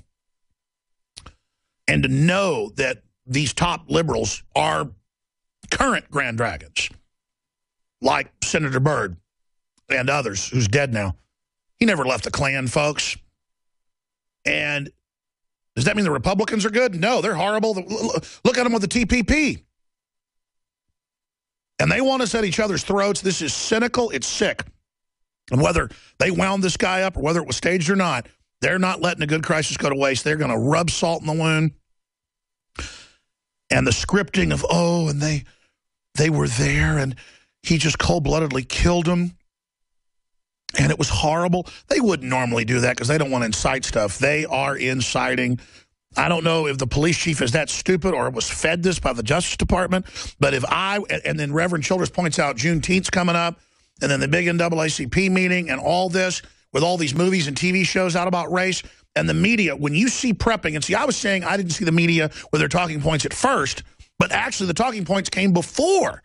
And then they didn't want to be seen with their talking points because it's gotten too obvious. Like when Bloomberg got caught with the emails the night before saying, get Twitter ready for a big shooting, the night before Sandy Hook. I mean, I'm ranting here. Reverend Childers, we just got 3 minutes left in this short segment. I'm going to come back with Jakari Jackson and Larry Nichols. But other points you'd like to impart, and I'd like to invite you back on tomorrow, please, sir, as we know more about this. Well, it appears that Time Magazine, as you remember when the last time I was on your program, it was there in South Carolina where they said Black Lives Matter. Right now, South Carolina has become ground zero. Whatever happens from here certainly will determine the climate in America for a while. And I don't know what I'm praying that the people of South Carolina show unconditional love, and also being that we're all family, and that they can really quell this. I'm telling you, if they hype things up, Baltimore will seem like Disneyland from this. So it's unquestionable that we have to unquestionably pray for the peace of Charleston. This pastor, now this church is basically without leadership. When you kill the people on Wednesday night, that's your core group. Those are people that really get the church moving. They've all been taken out. And so I hope the church rallies, but they rally in love. They have martyred this church. You know, it could be a white supremacist plot, too, and not a governmental one or Southern Poverty Law Center type op, because there are some white supremacists who do want to start a race war, like Helter Skelter and what we saw with Charlie Manson. But then he was tied into the government as well. Man, I tell you, I can feel it in my gut, like you said, Reverend, in your spirit. Something big's about to happen. Right. I just don't know who it is, but it's obviously that it is. The young man was prepped for this, not this week, weeks ago. This is going down now. Of course, it's all, they have to see how the people respond. It's an anticipation on how the people respond. This is where you call on God, and he can take something evil and turn it around to make something wonderful happen. And if he doesn't, so that's the answer. Pray for peace, pray for discernment, pray the scales be lifted off people's eyes, and we use this to come together, not apart. Yes, that's the design. Design is to separate and cause the war and cause more government intrusion, and no question, and control, to strip us of more of our freedoms. That's the plan. All right, God bless you, sir. We're going to figure out who's doing it. Okay, thank you for having me. You can join us tomorrow? Yes, sir. Tomorrow's Friday. Yes, sir. God bless you. Normally, I would cancel all the guests for the day and then get guests that are on specifically on the topic of what's happening, like Reverend Childress earlier, who believes this is a wind-up toy false flag of some type.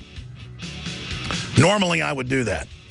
But with the guests we've got, there's no need to do that because he's such an expert. Larry Nichols was the Clinton State House whistleblower and government insider. He served as political confidant and advisor, pretty much the right-hand man, to Governor Bill Clinton for more than 10 years and helped Bill Clinton get elected and reelected as governor of Arkansas. The film, The Clinton Chronicles, and others were basically made about Nichols. Mr. Nichols is unrestrained by political correctness and was specifically mentioned by Bill Clinton in his memoir. And he's been there with Clinton exposing his murders, the drug dealing, the attacking people, the raping the women. He is the Clinton expert. We're going to be having him on a lot. He's probably been on the show 20 times over the years, hadn't been on in a few years. And with the Clintons, like an old nightmare coming back, Larry Nichols is here.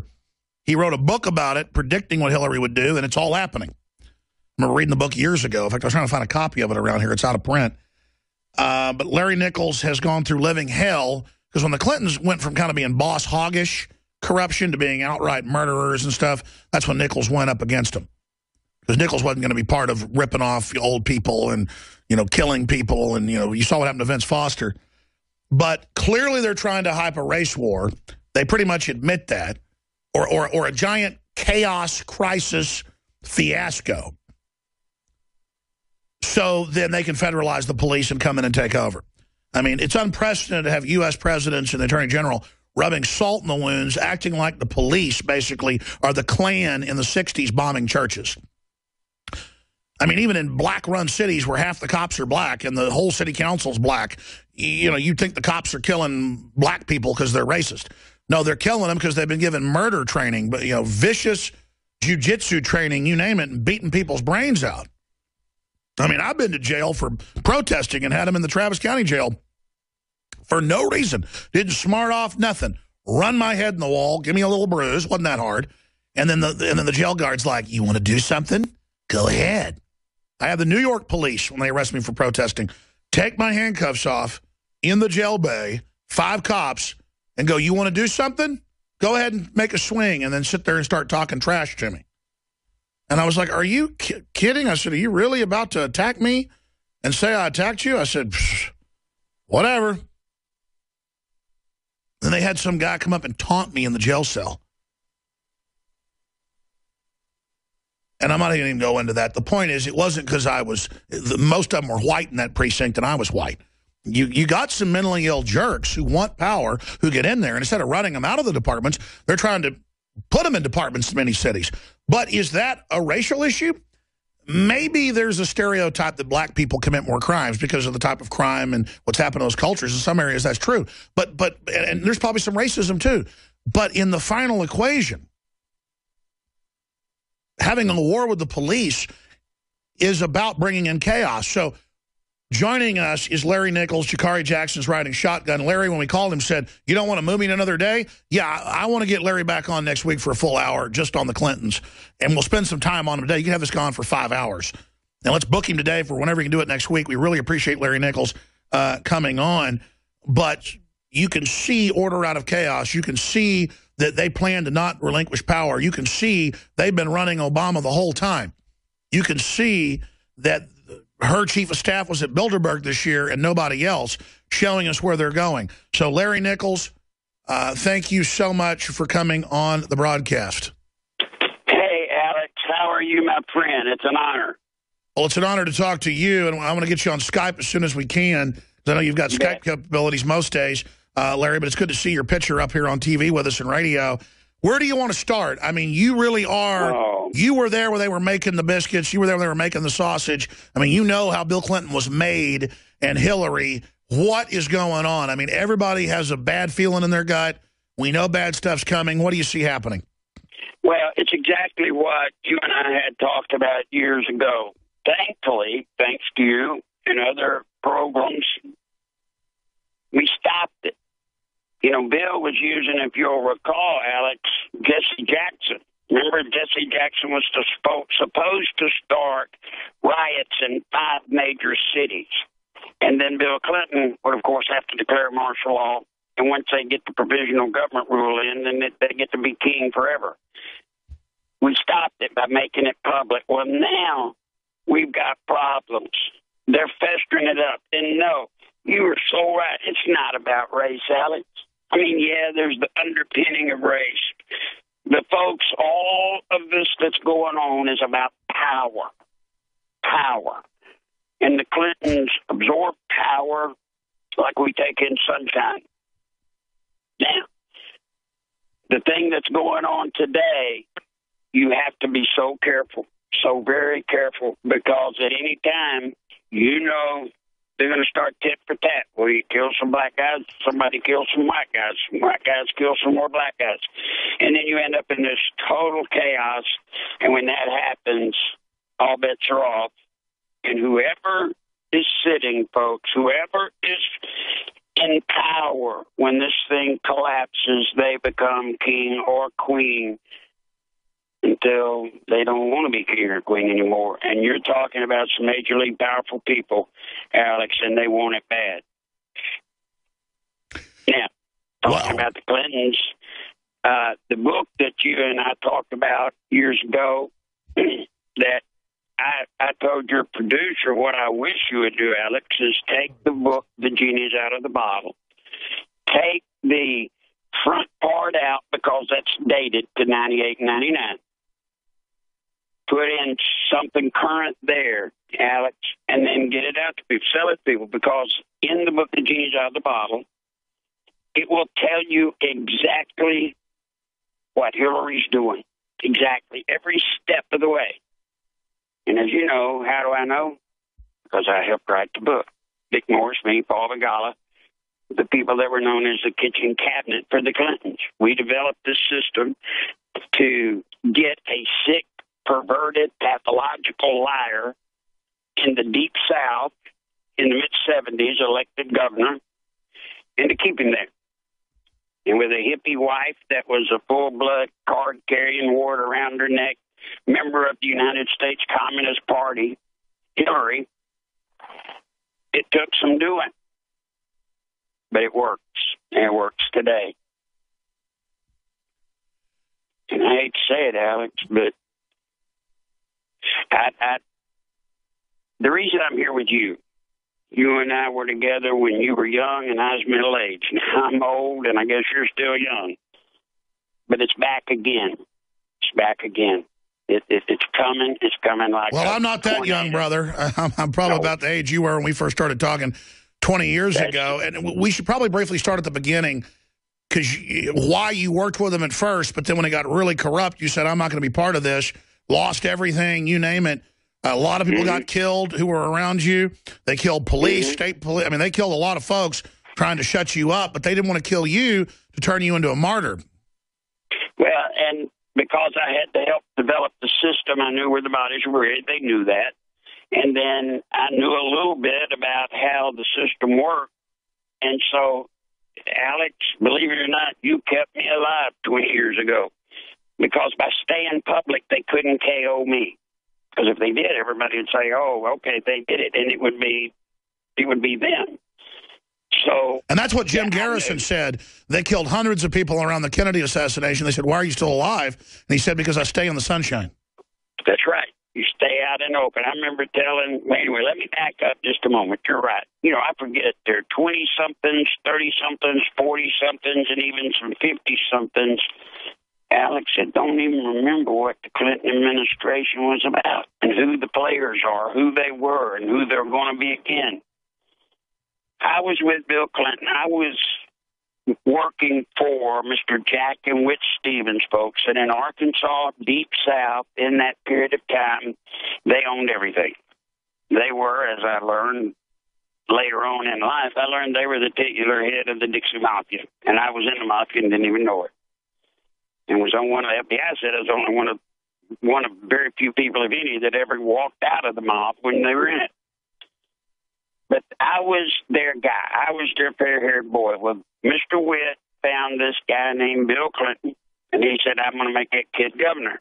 Go do it. I did. I went. I found out he was a pathological liar, womanizer.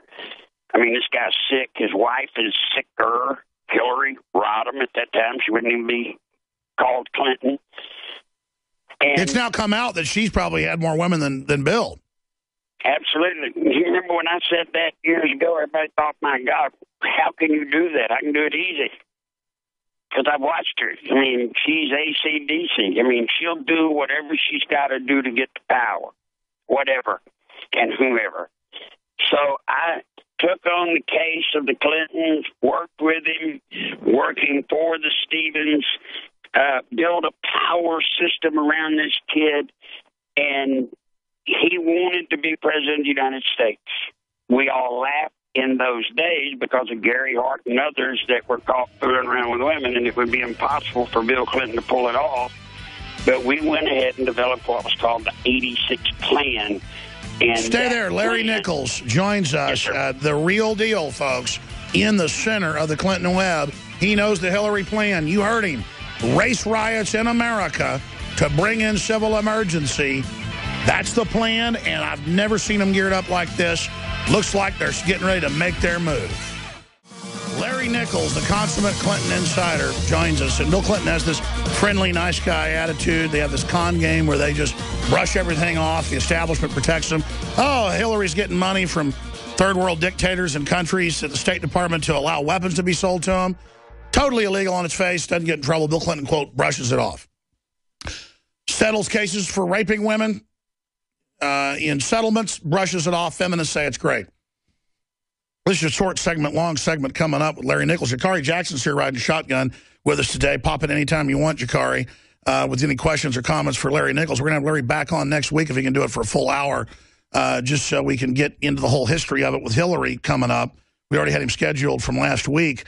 But in this short segment, you were getting into the beginning of it and putting Bill Clinton in there, and he wanted to be president.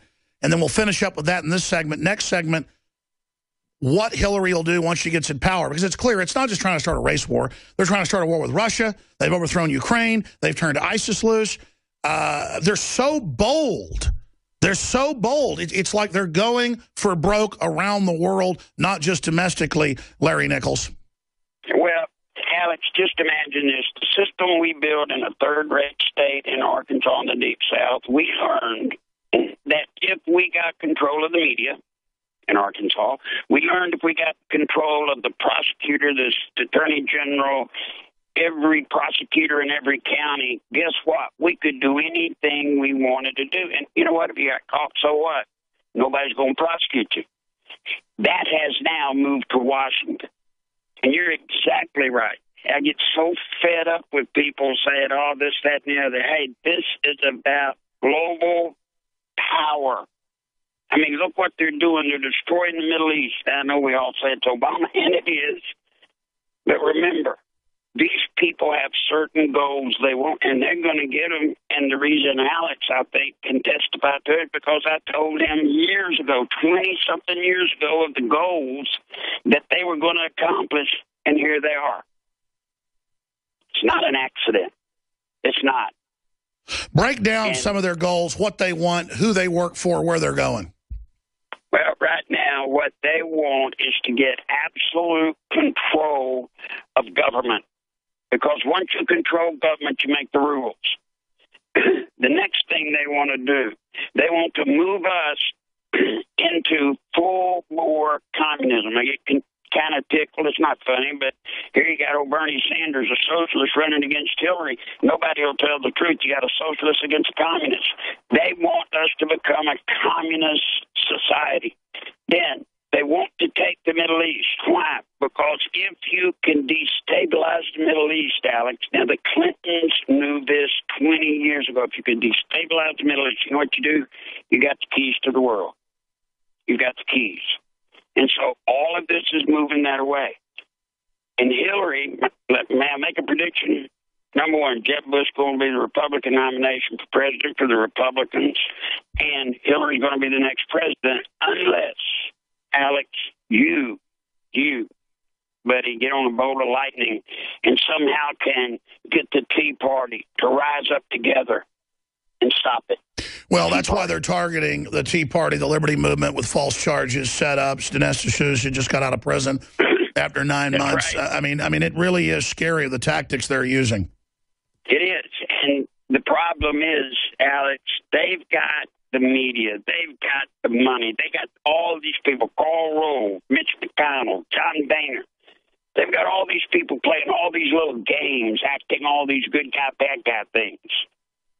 And we don't have a gathering place. We don't have a central place to galvanize us and to be able to point out what's coming before it comes. What we all end up doing now, which is what I guess I'm here for, and the reason the Clintons hate me, and the reason I'm the one that the guy mentioned in his dang memoirs of all things, is because I know what's coming. I know because I wrote the plan. And so it's coming. And all they got to do is keep us busted up, separated, and they win, especially with guys like the Chamber of Commerce. You know, those people put $50 million up, not to fight Democrats, to fight Tea Party candidates at every level in the RNC. Yeah, you're a better analyst than, the so-called analysts they've got on Fox News. You've been there, you've seen it, and that's the thing. We've got the Republican and Democratic leadership with the wagon circled, right, taking over the country and literally shutting it down, trying to put us under the TPP. And now we've got Hillary racing in there to finish the job. It is just sick beyond belief. Yeah, can I tell you all, Hillary? And if you get the book, the genius out of the bottle. Stay there. We're going to talk about that. We're coming back in a long segment.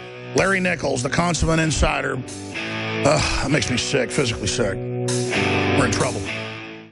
I was just talking to Jakari Jackson, InfoWars Nightly News reporter, who we've had in here with his excellent breakdown of the tragic shooting, South Carolina. I don't want to say I'm freaked out. When Larry Nichols says this show is one of the only larger shows that'll cover these issues, I've been physically attacked. That's one thing I don't like about the Clintons. I got physically attacked and told to shut up about Waco by 5 guys. 4 of them attacked me, and they were paid. When the cops came, they tried to arrest me until they saw the surveillance footage, and they were told not to investigate it. I had all sorts of dirty tricks done. I had the military in plain clothes threaten me in parking lots. I had all sorts of other dirty tricks where feds would come to my book signings and say, hey, let's bomb the police station or whatever, and I'd go outside, I'd follow them, they'd be in an unmarked federal police car. And that's one thing under the Bushes, I kind of got left alone, even though they were involved in incredible corruption and they're tied in with the Clintons. Under the Clintons, they come after you. And I see more and more of a Clinton hand in Obama with all this persecution of conservatives, Christians, libertarians, gun owners. And it really is mafia. I mean, that's what they are. And it's Dixie Mafia meets the CIA. And what's scary is they know they're old. They've gotten to this point. This is their chance. They know where the bodies are buried. They're blackmailing people. This is their chance to move on every front. And during the break, I was telling Jakari, I was like, I can't believe as a 41-year-old person with 3 children that it's my responsibility to do this. But I can't just sit here while they hand us over to foreign corporations, take our guns, forcibly inoculate us, double everybody's health care prices, screw everyone, put troops on don't treat death list, stage shootings, Fast and Furious. I mean, I'm not trying to just whine here. I use the term epic, over the top, legendary, awesomely evil. Reverend Childress was, calling it just evil genius. I mean, it's the thing is, they're moving on every front. They're trying to start war with Russians. They have U.S. troops battling Russians right now. That's hardly ever happened. Larry Nichols, I'm ranting here, and Jakari Jackson's here with us. But I don't think I can overstate how perilous a situation we're in.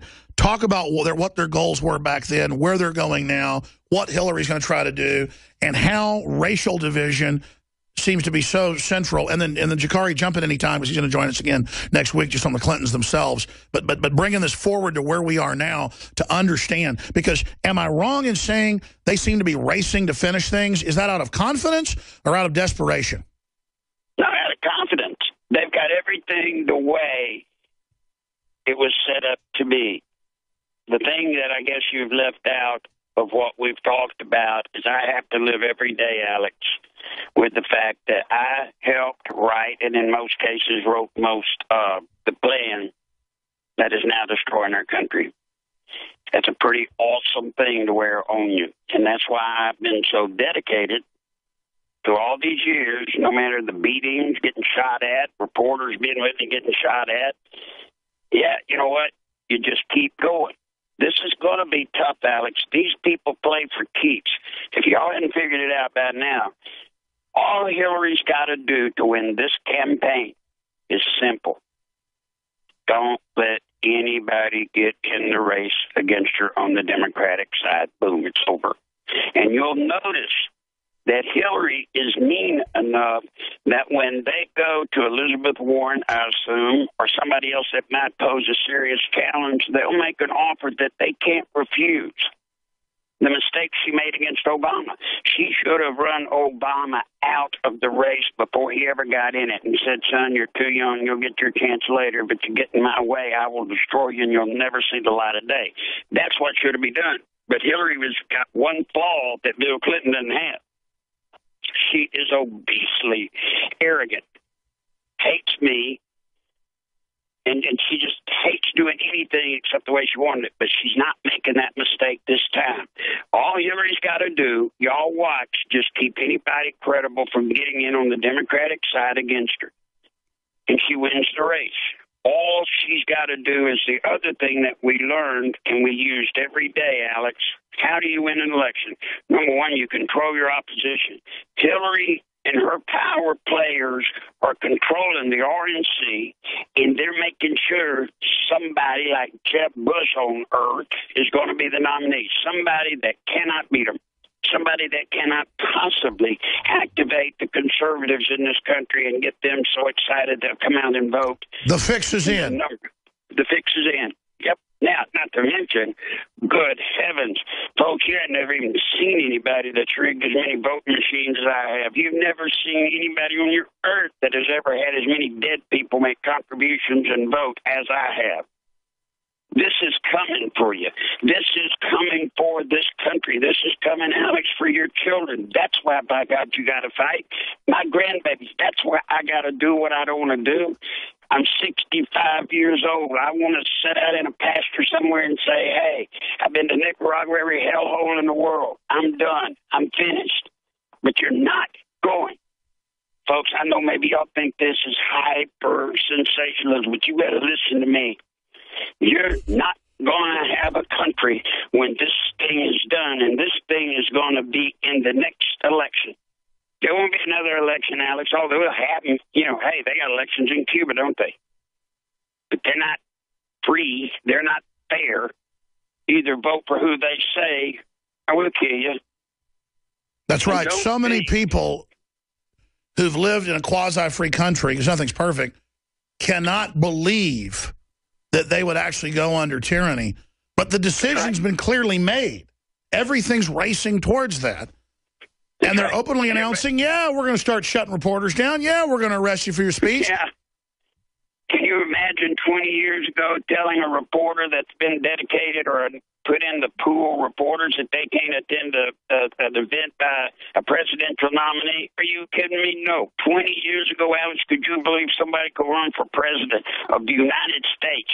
And, oh, gee, for 3 or 4 months, I'm not going to even answer any questions from anyone. Are you kidding me? And they play the card that she's a woman. It's everything boiled down to identity politics. And so if you don't like her, you hate women. I mean, it is it is mind-blowing. Jakari Jackson, because I want Larry to continue with his breakdown of this and his warnings. Well, I just agree with what Larry was saying, talking about the censorship of the reporters. You recall myself and Joe Biggs went down to the border to talk to Nancy Pelosi, even though we had already talked to her media contact. We get down there, they don't let us into the event. You know, so they do things like this all the time. Same thing when I went to go see Obama. He came here to the LBJ Center, and I actually had my press pass and went through all the credentials and all this stuff. I'm like, okay, so I'm ready to go. And it's like, no, you can go stand in that room over there. I was like, I don't want to stand in the room Obama's not in. You know, that's how they do. Yeah, what I was saying was 20 years ago, could you have believed this could happen? Oh, today, trust me, it's happening. It's happening. But you got one other problem. One of the key elements in our system was what we called the broken coalition. Now, there weren't enough blacks in Arkansas in that day to win an election. Today, nationally, it's 12%. In that day, being a queer was bad. There weren't that many people that came out and said they were openly gay. Then you had the women's liberals. Then you had the hippies. Then you had the yippies. All of these segments, we figured out, you know what? Yeah, there's good old hardcore conservative Christian moral people in Arkansas, and there's more of them than any one of these groups. But what if we got all those little groups together? Then we become a power source that can't be touched. And we did. And it worked. And now they have what's called the broken coalition, which now you have to add in what? The illegal Mexicans. So everything in that plan is working exactly like clockwork. And the problem is the American people, Alex, all of you, the American people that still believe that you still believe that America is or was or whatever, anybody still believes in America. Guys, you're going to have to suit up. You're going to have to suit up. You can say, hey, I'm not going to get involved. I'm not going to do whatever. Yeah, you are. You're either going to lose it by giving up, or you're going to stand and you're going to stand tall, and you're going to tell the truth. Well, that's the thing, is this isn't going to be boss hog tyranny like you were involved in, just good old boy stuff. They want to break the system forever, break our will, and domesticate us. This is a hardcore tyranny. And, I mean, they just hate prosperity. They say we didn't build our businesses. They tell people in the third world they can't have air conditioning or cars while they're on jumbo jets. I mean, these are some nasty people. Jakari Jackson, you've been working here a couple years doing a great job. We're about to send you and whoever else you think you want to go with you up to South Carolina to cover all this tragic event. You talk about support. I didn't even plug anything last hour. We're going to plug right now and also plug Mr. Nichols, who's lost everything doing this. But that's why we need to get more reporters hired, too, so we have enough to always cover all these things as things heat up. But, Jakari, what is it like just to see it all for yourself? I mean, here it is. WTOC television, police say he was on Suboxone, a Schedule III narcotic, which is basically a antipsychotic / amnesic mind control drug. I mean, of course we knew that was coming. It's up on Infowars.com. It's just so sad because we really are being conquered at a fundamental spiritual or cellular level. I feel whipped. I feel empty. I feel enslaved. And what's sad is I know this is just the feeling of what's coming. You know, the echo from the future. Because we're heading towards this wall. I'm yelling. I can hear it's bouncing back like sonar. I can see what's there. I don't know what allegory. It makes me sick. And I've never felt sick talking about the New World Order, but to see it really coming into view, to see them really grabbing people's bank accounts now in Europe, getting ready for that collapse, to really see all this, Jakari, and I'm not saying I'm a whipped person. It's the feeling of knowing that they want the power. They want to whip us. They want to dominate us and break prosperity and break goodness because they're evil. I think it's that coming up against, brushing up against evil, and it won't leave, it won't back off, it won't shut up, it's dumbing everybody down. It's like being stuck in a room with somebody you hate. I think that's the best allegory, and we're going to get Mr. Nichols' take on it, but what's your take on that? Well, you know, when you see all this stuff coming down, just like Larry was talking about 20 years ago, you know, I was a small child, but I'm trying to get in the mindset of somebody 20 years ago. Do they really, well, of course you knew, Alex, but, you know, what's the mindset of people back then? Could they imagine something like this? You know, if you said, you know, 2015, we'll have all these things going on, the things with Russia, the things here domestically, and Larry, of course, says no. And it's very interesting to me how the whole thing is coming about and how many people are still blind to it. You know, well, exactly. They're just maneuvering right now. They're just 20 years ago, they were getting everything set up. You know, they got the derivatives in. They got the banking laws changed. It was all the Clintons and the globalists around them. And now he went to Bilderberg. And now Hillary's got her people at Bilderberg. Nobody else. And now they're getting ready to finish us off. Is that an accurate statement, Larry? Jakari, let me say something, Jakari. Sure. 20 years ago, the average credit card debt to a household when Bill Clinton took office was around $5,000. When he left office, the average family owed $60-something thousand in credit cards, and it was built based off of a false economy system. That's what they've been building, Alex. That's what you're talking about. Everything feels like it's about to blow. We've lived off a false economy with these people being led through the nose. And Jakari, I'll tell you what it felt like 20 years ago. Alex remembers this guy, Larry Nichols, comes on this program telling what's coming, which seems so unimaginable. It sounded like a poor Class B horror flick. But it was true. It was true. And now, Alex, what you're feeling is you're actually seeing that which you've known about in your heart of hearts because of being an American. You didn't think it could actually happen for sure. You thought, but you couldn't see it for sure. Now you're seeing it for sure, and it's like a freight train, guys, that we're standing out here on the tracks, and we're looking at each other and saying, Alex, Corey, me, which one of us going to stand up in this track and stop that train? what it is. And guys, these people play rough. Alex is not kidding you. These people play rough, but nobody believes it.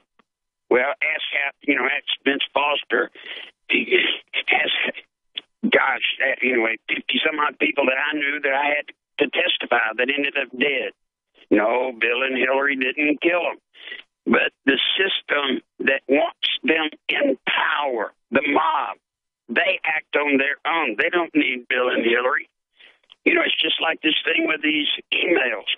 Guys, do y'all really believe that an Obama heir to Clinton Justice Department is going to investigate Hillary? You've heard that Gowdy guy say, hey, I can't, from this committee, I can't go issue a subpoena. No, he can't. It's all being played. Boehner, McConnell, they're playing this like a Stradivarius. And you know that because if you are a Tea Party, you've got to ask yourself this. If you're a member of the Tea Party, you would be considered the base of the Republican Party, wouldn't you? You're exactly the kind of person that the party was built, the following up the moral majority. Yes. And yet the Republicans turn on them and commit $50 million to defeat them, not just at the presidential level, congressional level, but at the dog catcher level. They despise the Tea Party because they know the one thing that I know. The Tea Party, if it can be led, the Tea Party can take over the RNC, and if we took over the RNC, we could take back our country with a choice. But pretty soon, it's not going to be a choice. Once those Mexicans are made to be able to vote, folks, you will have seen the last national election in this country's history. Once that's done. And that's the plan. There's also a blindness to these corporate mafias in that they all want their interest, but then they don't really think about, at least on the surface, how that connects down the road. I mean, all that money in the world and power is going to be worthless if we have nuclear war with the Russians. I mean, it's hardcore. I mean, And as you think of all these CEOs, why do you think these CEOs are raping these companies with these huge, ungodly salaries and bonuses? They know that can't exist. They're getting so much money. The powerful CEOs in this country know, Alex, that this thing's going down, and they're raising as much money for themselves as they can so they and their families will be safe. I got news for them. You're not going to find an island in this world that you're going to be able to buy and be safe. Wow, let's come back and hear from Larry Nichols. I know Larry Nichols really well. He hadn't been on 4 or 5 years, but he's probably been on 20-plus times or more. Probably 30, 40 times, really. Because I was on air for most of the Clinton administration right from the start, a few years into it, and I witnessed it. And I remember seeing the Clinton Chronicles right away and putting it on Access TV myself and getting threats over it. Democratic Party basically called me up and said, we want to hire you to work for us. And it was like high-level people. And they said, you stop talking about Bill Clinton. And then when I kept doing it, they started threatening me. And I was like, well, go ahead and do something. And then a month later, they came and beat me up. I mean, I fought back, but I mean, people don't play games. And, I don't want to sound dramatic here, but, it was the Clintons. They were telling me, shut up and stop talking about Waco. And they seemed surprised that I started fighting back. That'll get you motivated when 4 guys are punching you. And I just can't believe we're in such bondage, and it's all sold by trendiness and the rest of it. I want to get into what this world's going to look like if they're able to take total control, as they're trying to do briefly. Larry's going to join us for like an hour and a half next Tuesday. Shikari Jackson's going to be on the news tonight covering more of this, 7 o'clock, with the rest of the crew. This whole race war they're trying to start. People, you notice I'm really calm right now. I've been frantically trying to stop this. Now that so much of it's going through, we're stopping some of it. I'm more just in grieving for myself and the country and all of us, because we're in deep crap. I mean, we're in the hands of some really bad people, and we've been sold out by the Republican leadership. And Larry, I remember this, you did this years ago, and I know you don't like to push people to support you, but I know you lost everything you had doing this, and I know your book's out of print when I asked you about that.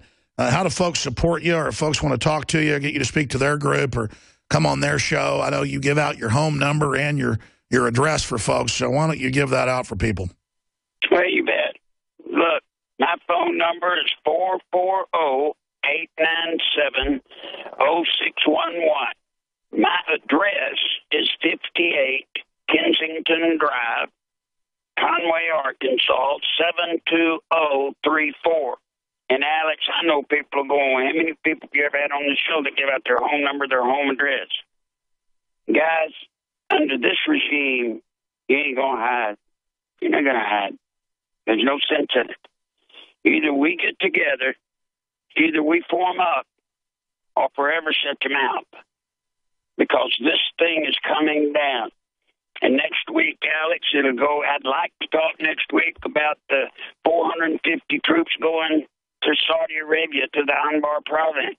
Yeah, believe it or not, folks, that's connected to this. That's 450 people going on what they call the lily pad type operation. I've been on many of them, and it's a death trap. Why? Why would you send 450 of our best into a death trap, especially when you just had the Secretary of Defense and the head of the Joint Chief of Staff yesterday in a committee, and Ordinero, the Marine General, they're all saying it won't work. Why? All right. Well, Larry, we're going to talk to you next Tuesday. Be safe, sir. And I really appreciate you giving us the time today. And, of course, we're going to have you on a lot more as we enter the Clinton Nightmare 2.0. So thank you so much, sir. You bet. Thank you all, Alex. Thank you. Thank you. Jakari, I'm going to give you overdrive for 5 minutes. I'm going to just leave and have you host for 5 minutes, give your take on everything from the heart there to the viewers. And briefly, I didn't plug anything last hour. We've got the liver cleanse. And you can do the deep cleanse with the oxy powder and the rest of it for 6 days. And most folks have a bunch of huge gallstones come out. It's pretty spectacular and obviously good for you. Or you can just do the regular maintenance with Liver Shield. It's available at InfoWarsLife.com. And your purchase funds this operation as we go into the eye of the storm. Facing down the danger and trusting on God's providence, InfoWarsLife.com. Jakari Jackson, you are in the cockpit for 5 minutes. All right. When we come back, stay with us for the Nightly News Night 7. Great job, crew. And welcome back to the Alex Jones Show. I'm your co-host, Jakari Jackson. I'll be hosting this segment by myself. Talk a little bit about what we've recapped here in the last few hours I've been on air with Alex. Of course, we know that the shooting happened in Charleston, South Carolina. And we have Roof, the shooter, and we're asking the question, was he on SSRI drugs? Because we know with many of these mass shooters over recent history, definitely in the time I've been here at InfoWars and probably before that, you have innumerable amounts of these guys, whether it's Adam Lanza, the shooting at Fort Hood, any other place, where these guys, they're taking these SSRIs. And it, gives them these very, or I guess maybe inhibits them in some certain ways, and does not allow them to feel the things they need to feel, the empathy that they need to feel to actually be a human being. And if you guys can hear these things yourself, you turn on the TV, you're watching these pharmaceutical commercials, they say, stop taking this drug immediately if you have thoughts of suicide, if you have ambitions to hurt other people. But yet we continue to prescribe these things to people on the street, people in the military, and not, knocking the military at all. It's just what they're giving these guys. And instead of giving them the counseling and things that they need, they say, go take this pill, go talk to this doctor. So even if you don't kill anybody, we can take all your guns away. But let's talk more about Mr. Roof. Well, once again, I should not call him Roof, but he goes into a church in Charleston, South Carolina. A congregation is meeting, a very small group. He goes there, he sits there for about an hour. He's listening to the message and, he's saying his prayers. And he decides to pull out a .45 caliber pistol. Reports are saying that he got it from his father for a birthday present, and opens fire and kills many of the people in there, 9 people. One person was allowed to tell the tale, and another small little girl, she survived by playing dead. And it's a very cold, very calloused way to go about it. I mean, it's, if he would have drove by in a drive-by shooting and shot, that'd been bad enough. But to go and meet with people, maybe somebody shook his hand, hey, why don't you come back, Sunday or whenever the church service is, and we can talk more about it. But he sits there and he decides to shoot the people in the building. Now, as we were talking about with Reverend Childress a little bit earlier today, the timing of this, Juneteenth, it's a very big thing in the black community. They get together in June. And a lot of people are going to be talking about this, obviously. And, I'm not saying the guy was meeting with the feds or anything like that. But, he may have been meeting with some white supremacists, said, well, hey, if you have ambitions to go kill somebody, why don't you just wait and do it this weekend? It's going to be a huge story. I mean, it would have been a huge story anyway. But now you have many people who are going to gather around, families, friends, and they're going to talk about this. What all's going to be said, I'm not exactly sure. I'm sure many people will tell their churches, their congregations, hey, let's try to find the most peaceful solution to this possible. But you also have the people say, well, let's go out there and, maybe have some type of retribution. And going out and attacking people randomly, as this guy did, is not going to be the answer. Of course, this guy needs to be held accountable. And I'm sure since they've caught him, they have him in some type of segregation. Back when I used to work in jail, we had the medical facility, and that's where most of your high-risk inmates work. Guys that they pretty much are convinced that they put them in general population, they could be injured or not murdered. So they put them in a medical facility where you have a lot of staff and you have very few inmates to contend with. So they'll probably stay there until they find out exactly what's going on with him. And also, I'll briefly touch on the time we have Hillary Clinton, and as our last guest was speaking about, all the things going on in the Clinton presidency and even in the Clinton governorship, because he was hitting on a lot of things that I didn't know about, because I know about Bill Clinton and Hillary Clinton now, but their days prior before Bill became the governor, that's, new information to me. And one of the questions I hope we get a chance to talk about when he comes on the show next week, when he talks to Alex, is the cocaine that came into Mena, Arkansas. Because we always hear it's a conspiracy theory that the government has been involved in bringing cocaine into this country. And briefly, as we wrap up, go watch the 60 Minutes interview with Mike Wallace, where he's talking to the head of the DEA. And he says, hey, you telling me that the CIA brought cocaine into this country? The DEA guy said, yes, I don't know any other way to explain it to you. So stay tuned. Nightly news coming up 7 p.m. Central. Darren McBreen bringing you the latest. So stay tuned to that and more reports, Infowars.com.